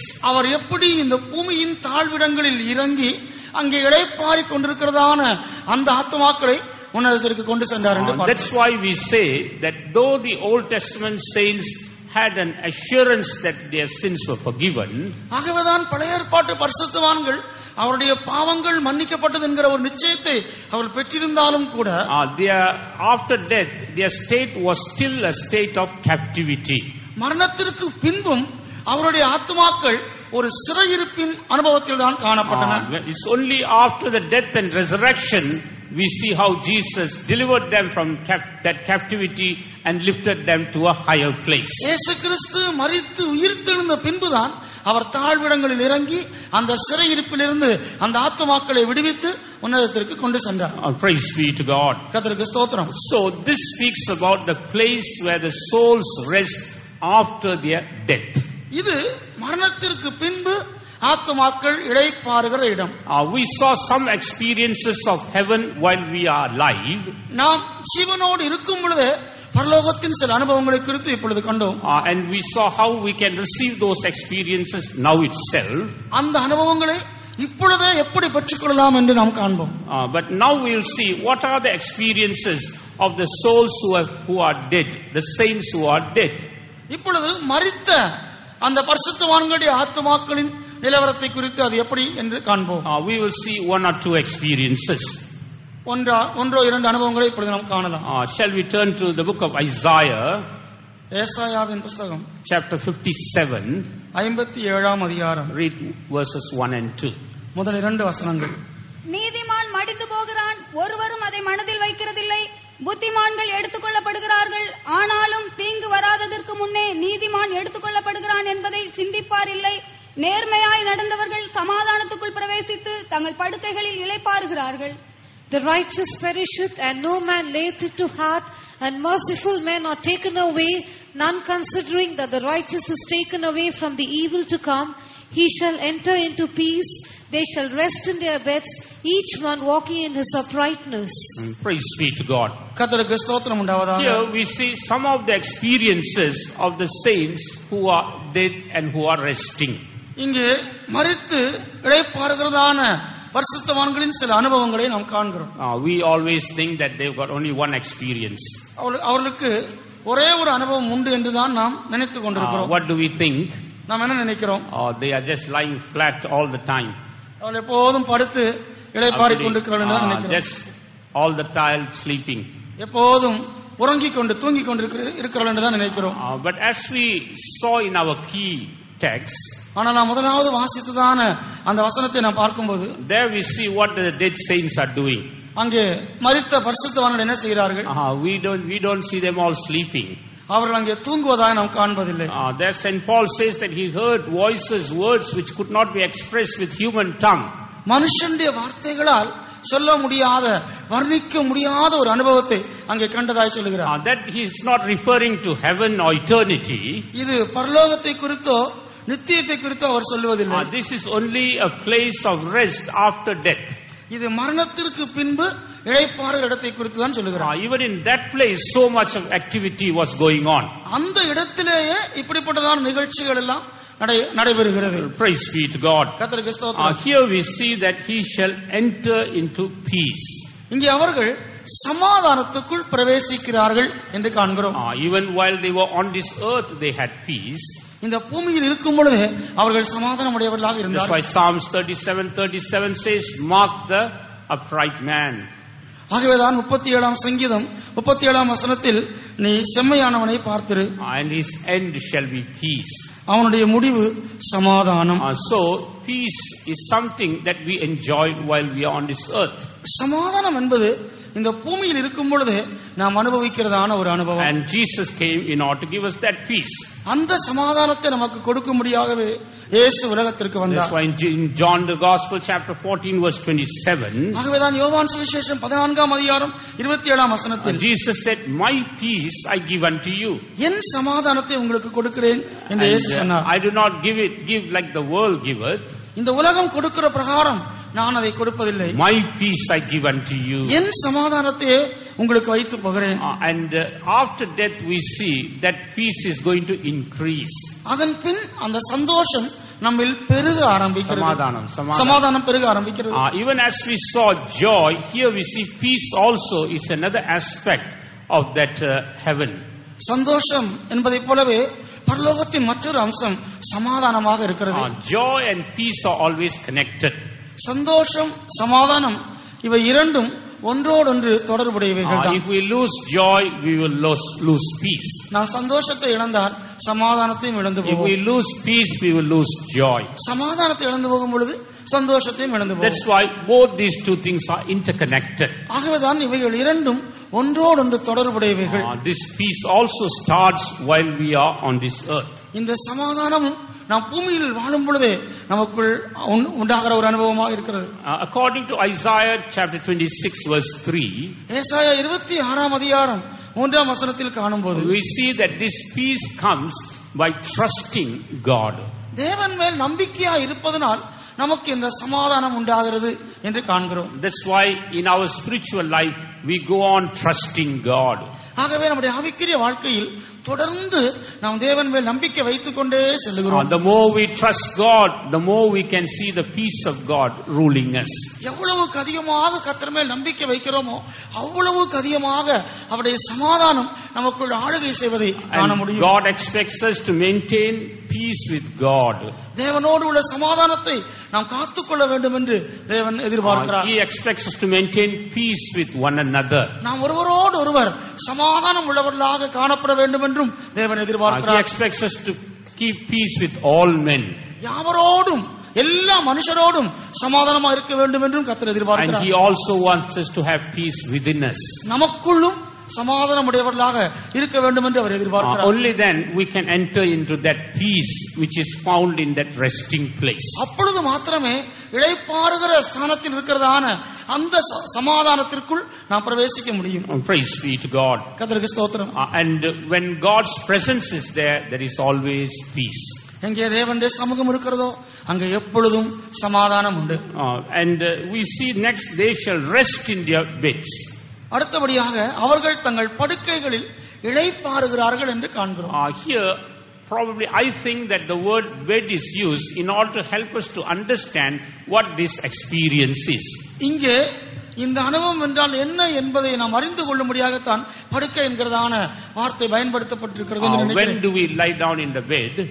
நாம் எப்பொழுது படுக்கைக்கு செல்கிறோம்? After a hard day's work. கடினமாக அந்த நாள் முழுவதும் உழைத்து அதன் பின்புதான் படுக்கைக்கு செல்கிறோம். That shows that we have finished the work for that day. அது அந்த நாளில் நம்முடைய எல்லா வேலைகளையும் கடமைகளையும் முடித்து விட்டோம் என்பதை காட்டுகிறது. So here rest speaks about an assurance that we have done all things that we ought to do. ஆகவே இளைப்பாறுதல் என்பது நாம் செய்து நிறைவேற்ற வேண்டிய எல்லா கிரியைகளையும் ஏற்கனவே செய்து விட்டோம் என்பதை காட்டுகிறது. And that's why the word of God also says that they shall rest from their labors. ஆகவேதான் கர்த்தருடைய வசனம் சொல்கிறது அவர்கள் தங்கள் பிரயாசங்களை விட்டு ஒளிந்து இளைப்பாறுவார்கள். And we in the Revelation 14:13 we read they shall rest from their labors. வெளிப்படுத்தல் 14ஆம் அதிகாரம் 13ஆம் வசனம் அவர்கள் தங்கள் பிரயாசங்களை விட்டு ஒளிந்து இளைப்பாறுவார்கள். While we are on this earth we have got three types of labor. நாம் இந்த பூமியில் இருக்கிற நாட்களில் மூன்று விதமான கிரியைகள் அல்லது பிரயாசங்கள் நமக்கு உண்டு. In John chapter 6, யோவான் சுவிசேஷம் 6ஆம் அதிகாரம் in verse 27 the Lord says labor not for the meat that perisheth. 27ஆம் வசனத்தில் அழிந்து போகிறதான போஜனத்திற்காக கிரியை நடப்பிக்க வேண்டாம். In the 29th verse he says but what that labor is. 29ஆம் வசனத்தில் தேவனுக்கேற்ற கிரியை he says that to believe on the son of God is that work. தேவகுமாரனை விசுவாசிப்பதே அந்த கிரியை என்று காண்கிறோம். For our spiritual life we just have to believe on the Son of God so that things may happen as God desires. நம்முடைய ஆவிக்குரிய வாழ்க்கையில் தேவன் விரும்புகிறபடி நம்ம காரியங்கள் நடக்கும்படியாக தேவகுமாரனை நாம் விசுவாசிக்க வேண்டும். As we believe we see things happening in our lives. அவரை விசுவாசிக்கும் பொழுது அதற்கேற்ப நமக்குள் கிரியை நடப்பிக்கிறது. We cannot labor with our own strength and expect to fulfill God's plan in our lives. நம்முடைய சொந்த பலத்தின்படி நாம் கிரியை செய்து தேவனுடைய விருப்பம் அவருடைய கிரியை நமக்கு நிறைவேற முடியும் என்று நாம் எதிர்பார்க்க முடியாது. We have to just trust on that Son of God, believe the Son of God, and we can see God working in our lives. தேவகுமாரன் நம்பிக்கை வைத்து அவரை விசுவாசிக்கும் பொழுது தேவன் நமக்கு கிரியை நடப்பிக்கிறார். Sometime just a few days back one person said, please pray for me because I don't see any change in my life. சில நாட்களுக்கு முன்பு ஒருவர் சொன்னார், நான் ஜெபித்துக் கொண்டிருக்கிறேன் ஆனாலும் எனக்குள்ளாக எந்த மாற்றமும் ஏற்படுவதில்லை. There's no change in my character. என்னுடைய சுபாவங்களில் ஒரு மாற்றமே இல்லை. Probably he's trusting in his own strength. ஒருவேளை அவர் தன்னுடைய சொந்த பலனில் நம்பிக்கை வைத்திருக்கலாம். But all we have to do is to look at Jesus and trust on the work that Jesus has done for us. நாம் செய்ய வேண்டியதெல்லாம் கர்த்தராகிய இயேசுவில் விசுவாசம் வைத்து நம்பிக்கை வைத்து அவர் நமக்காய் செய்து முடித்த கிரியைகளை விசுவாசிப்பதுதான். As we go on believing, we see God changing our lives. அப்படி தொடர்ந்து விசுவாசிக்க தேவன் நம்முடைய ஜீவியத்தை மாற்றுவதை காண முடியும். That labor is for our spiritual life. இந்த கிரியை பிரயாசம் நம்முடைய ஆவிக்குரிய ஜீவியத்திற்காக, for the growth in our spiritual life. நமது ஆவிக்குரிய வளர்ச்சிக்காக. And secondly, we read about another labor in Hebrews 6 chapter verse 10. எபிரேயர் 6 அதிகாரம் 10 வசனத்தில் மற்றும் ஒரு கிரியை நாம் காண்கிறோம். That is the labor towards the God's people and the saints of God. அது தேவனுடைய ஜனங்கள் அவருடைய பரிசுத்தவான்களுக்கு நாம் செய்கிறதான கிரியை. God is not unrighteous to forget the labor of love. நம்முடைய அன்பின் பிரயாசத்தை மறந்து விடும்படியாக தேவன் அநீதியுள்ளவர் அல்ல. If we are to go enter into that rest, அந்த இளைப்பாறுதலில் நாம் பிரவேசிக்க வேண்டுமெனில் we need this labor also in our lives. இந்த கிரியையையும் நாம் செய்ய வேண்டும். And thirdly, we see we must increase and abound in the labor or work of the Lord. மூன்றாவதாக கர்த்தருடைய கிரியைகளில் எப்பொழுதும் பெருகுகிறவர்களாய் காணப்பட வேண்டும். In 1 Corinthians 15 chapter, முதலாம் கொரிந்தியர் 15 அதிகாரம் verse 58, we are told to increase and abound in the work of the Lord. 58 வசனத்தில் கர்த்தருடைய கிரியையிலே எப்பொழுதும் பெருகுகிறவர்களாக இருக்க வேண்டும் என்று காண்கிறோம். Only those who are having this labor, they can rest in that place of rest of paradise. இப்படிப்பட்டதான கிரியைகள் பிரயாசங்களை முடித்தவர்கள் மாத்திரம்தான் பரதீசிலே இளைப்பாற முடியும். If we have not been working here, we have been lazing around, there will be no rest for us there. இப்பூமியிலே நாம் அப்படிப்பட்டதான கிரியை செய்யாமல் இங்கே சோம்பலுள்ளவர்களாக திரிந்து கொண்டிருந்தால் நமக்கு அங்கு இளைப்பாறுதலே இல்லை. That's why the Lord tells the servant of God, enter into the joy of the Lord. ஆகவேதான் எஜமான் தன்னுடைய ஊழியக்காரனை நீ உன் ஆண்டவனுடைய எஜமானுடைய சந்தோஷத்துக்குள் பிரவேசி என்று சொல்லுகிறார். Because he has been laboring while he was on this earth. அவர் இப்பூமியில் இருந்த நாட்களில் அவருக்காய் பிரயாசப்பட்டுக் கொண்டிருந்தார். So whether we be a servant of God or a believer, we need this labor in our lives to enter into that rest. அந்த இளைப்பாறுதலில் பிரவேசிக்கும்படியாக நாம் தேவனுடைய ஊழியர்களாக இருந்தாலும் சரி, விசுவாசிகளாக இருந்தாலும் சரி, இப்படிப்பட்டதான கிரியை நமக்கு இப்பூமியில் காணப்படும். So rest is another experience we receive in that paradise. இளைப்பாறுதல் என்பது அந்த பரதீசில் நாம் பெற்றுக் கொள்கிறதான மற்றும் ஒரு அனுபவமாக இருக்கிறது. But when we go to heaven or to our eternal place, this rest will be multiplied many times. ஆனால் பரலோகத்திற்கு அல்லது நம்முடைய நித்தியமான வாசஸ்தலத்திற்கு செல்லும் பொழுது இந்த இளைப்பாறுதல் பல மடங்கு பெருகும். Praise be to God. கர்த்தருக்கு ஸ்தோத்திரம். What is the third experience in that resting place? அந்த இளைப்பாறுகிற ஸ்தலத்தின் மூன்றாவது அனுபவம் என்ன? Each one walking in his uprightness. ஒவ்வொருவரும் தங்கள் நேர்மையில் நடப்பது. What do you mean by walking in uprightness? நேர்மையாய் நடப்பது என்பது எதை காட்டுகிறது? If you see in some Bibles is written walking before God. சில இடங்களில் கர்த்தருக்கு முன்பாக நடப்பதை குறித்து வேதாகமத்தில் எழுதப்பட்டிருக்கிறது. சில பைபிள்ல அதனுடைய அர்த்தம் கொடுத்திருக்கிறது walking before God. சில வேதாகமங்களில் கர்த்தருக்கு முன்பாக நடப்பது என்று அதற்கு அர்த்தம் கொடுக்கப்பட்டிருக்கிறது. So in the paradise we are not going to be lying flat all the 24 hours. ஆகவே பரதீசில் நாம் 24 மணி நேரமும் அப்படியே படுத்துக் கொண்டிருப்பதல்ல. Here we are going to walk before the Lord. நாம் கர்த்தருக்கு முன்பாக நடக்க வேண்டும். If we are to walk before the Lord, we should have received that experience while we are on this earth. அங்கு கர்த்தருக்கு முன்பதாக நடக்க வேண்டும் என்றால் இந்த பூமியில் இருக்கும் பொழுது அப்படிப்பட்ட அனுபவத்தை பெற்றுக்கொள்ள வேண்டும். That's why Leviticus 26 verse 13. ஆகவேதான் லேவியராகமம் 26ஆம் அதிகாரம் 13ஆம் வசனத்தில் there we see God has set his people free so that they may go upright. தம்முடைய ஜனங்கள் நிமிர்ந்து நடக்கும்படியாக தேவன் அவர்களை விடுவித்தார் என்று காண்கிறோம். This speaks about a deliverance and a liberty in our lives. இது நம்முடைய ஜீவியத்தில் ஒரு விடுதலையையும் ஒரு சுயாதீனத்தையும் காண்பிக்கிறது. If according to the deliverance we have received, the liberty we have received, we are going to walk before God even in that resting place. இந்த பூமியில் நாம் பெற்றுக்கொள்கிறதான விடுதலை சுயாதீனம் இதற்கு ஏற்ப அங்கே நித்தியத்தில் நாம் அவருக்கு முன்பதாக நடக்க போகிறோம். So if our experience of deliverance and liberty is less, then our movement also will be restricted in that resting place. ஆகவே நாம் நம்முடைய சுயாதீனம் நம்முடைய விடுதலை இதில் குறை உள்ளவர்களாக இருந்தால் நித்தியத்திலும் அவருக்கு முன்பாக அந்த இளைப்பாறு ஸ்தலத்தில் அவருக்கு முன் நடக்கிறதான அந்த அனுபவத்தில் குறை உள்ளவர்களாகத்தான் காணப்படும். Now we are talking only about paradise, not about eternity.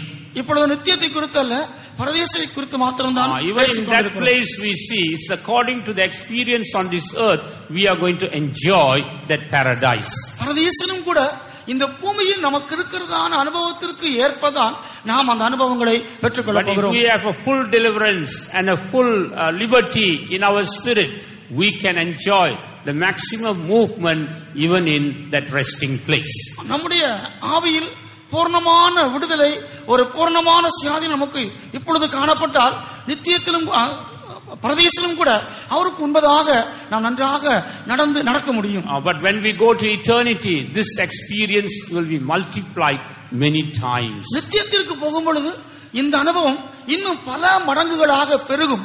So tonight we have seen a few points about certain experiences that we have to receive on this earth, continue in the paradise and see it many times being multiplied in eternity. ஆகவே இன்றைக்கு இரவு நாம் இந்த பூமியில் ஜீவிக்கிறதற்கு ஏற்ப பரதீசில் நாம் பெற்றுக்கொள்ள போகிறதான சில அம்சங்களையும் அனுபவங்களையும் அவைகள் நித்தியத்தில் பல மடங்கு பெருகும் என்பதை குறித்து நாம் கண்டோம். But Lord willing, we will see a few other points tomorrow. கர்த்தர் இஷ்டமானால் இன்னும் சில காரியங்களை நாளை நாம் காணலாம். But tonight shall we all rededicate our lives? இன்று இரவு நாம் எல்லாரும் நம்முடைய ஜீவியத்தை கர்த்தருக்கு மீண்டுமாக ஒப்படைப்போமாக. From the light of the word of God that we heard, நாம் கேட்டதான வேத வசனத்தின் வெளிச்சத்தில் where are we standing in the presence of God? நாம் தேவ சமூகத்தில் எங்கு நின்று கொண்டிருக்கிறோம்? Do we have the joy of salvation? உங்களுக்கு ரட்சிப்பின் சந்தோஷம் இருக்கிறதா? Do we have the joy of the word of God? நமக்கு தேவனுடைய வசனத்தின் வார்த்தையின் மூலமாய் உண்டாகிற சந்தோஷம் இருக்கிறதா? Do we have the joy of the Holy Ghost? பரிசுத்த ஆவியினால் உண்டாகிற சந்தோஷம் இருக்கிறதா? Do we have the peace of God in our lives?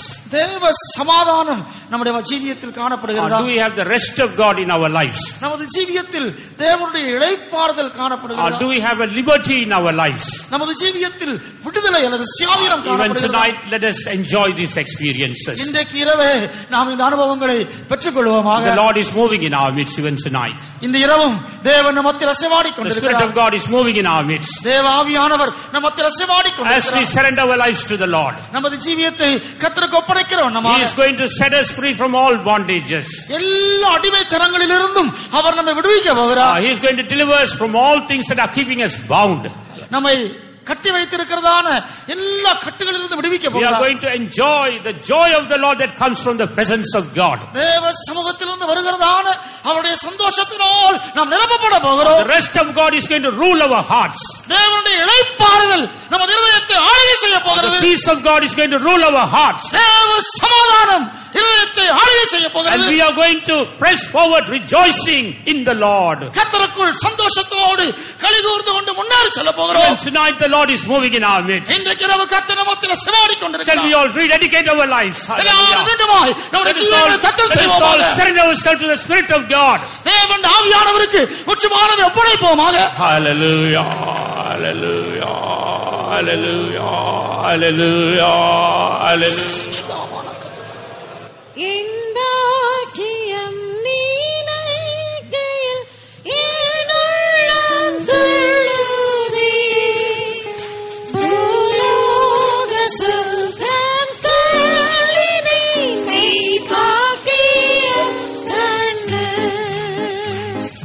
நித்திய நகரில் சிறினான் போடுவே ராஜன் மோகன்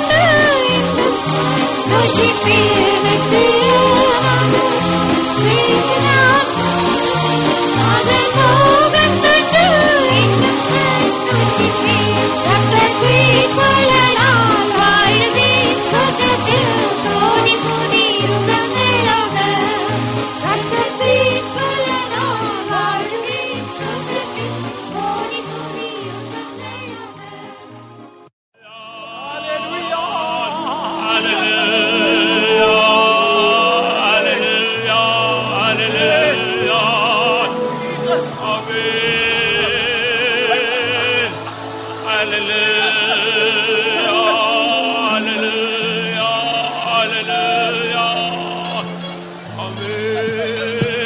the very first meeting itself, the Lord spoke to us from the third heaven glorious things, for that we will praise God. இந்த கூட்டத்தொடரின் முதலாம் கூட்டத்தில் தானே தேவன் தாமே தம்முடைய பரலோகத்தில் இருந்து அவர் நம்மோடு கூட பேசினார்.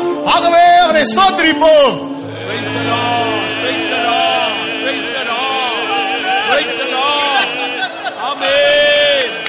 Praise the Lord, praise the Lord, praise the Lord, praise the Lord. In these days, the Lord should send down to this miserable earth that heavenly joy and peace, for that we will praise God. இந்த நாட்களில் தானே இந்த பரிதபிக்கப்பட்டதான இந்த உலகத்தில் தேவன் தம்முடைய பரலோகத்தின் சந்தோஷம் சமாதானத்தை அனுப்பி தரும்படியாக அதற்காக நாம் கர்த்தரை ஸ்தோத்திரிப்போம். Praise the Lord, praise the Lord, praise the Lord. Praise the Lord, praise the Lord, praise the Lord, praise the Lord, praise the Lord, praise the Lord, praise the Lord. In the coming days also, the Lord will visit this land and bless it with heavenly blessings. Let's praise God. இனி வரக்கூடியதான நாட்களில் தேவன் தாமே இந்த தேசத்தையும் சந்தித்து பரலோக ஆசீர்வாதத்தினால் ஆசீர்வதிக்கப்படும்படியாக அவரை ஸ்தோத்திரிப்போம். Praise the Lord, praise the Lord, praise the Lord, praise the Lord, praise the Lord, praise the Lord, praise the Lord, praise the Lord, praise the Lord, hallelujah. Let's pray. O God, a loving Father, we praise Thee and thank Thee, Lord, from the depth of our heart for all the gracious words You have spoken with us even tonight, O God. Thank You, Lord, for delivering us from the hellfire. Thank You for washing us in Your precious blood. Thank You for delivering us from eternal destruction. You turned our hell to heaven. Therefore, we praise You and thank You, Lord. Thank You, Lord, for taking us to the very third heaven, that we will be able to experience You rest in our life, O God. Thank You for the joy that You have given in our life, O God. Thank You for the joy of salvation, O God. Thank You for the joy in obeying Your word, O God. Thank You for the joy of the Holy Spirit, O God. Thank You for the joy of the faith life, O God. Even tonight, O God, You have come down in our midst and spoken all these words. Therefore, we praise You and thank You for the glorious rest You have given us. O God, we praise You and thank You. Help us, O God, to do the labor of love, that we may be able to find, O Lord, our eternal reward in Your presence, O God.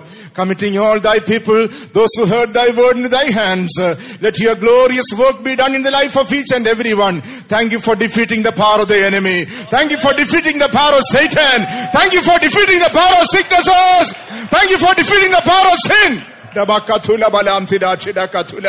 Once again we commit ourselves in Thy hands, O Lord. Bless us and keep us for Your glory. In Jesus' name we pray. அன்பான பிதாவே, பரலோகத்தின் பெரிதான ஆசீர்வாதங்களை குறித்து படிக்க மட்டுமல்ல ஆண்டவரே, பரலோகத்தை அனுபவிக்க இந்த இரவில் நீ எங்களுக்கு கிருபை தந்தீரே, அதுக்காய் ஸ்தோத்திரம். இயேசுவே, எங்களுடைய பாவத்தை எல்லாம் மன்னித்தீரே, மகிமையினால் நிறைத்தீரே, உம்முடைய கிருபை அழைத்தீரே, உம்முடைய ஆசீர்வாதங்களுக்காய் ஸ்தோத்திரம். இந்த நாடுகளில் பரலோகத்தின் கிருபை மகிமை கர்த்தாவே, சமாதானம் பெருகட்டும். இனியும் இந்த நாடுகளில் நீ பெரிய காரியங்கள்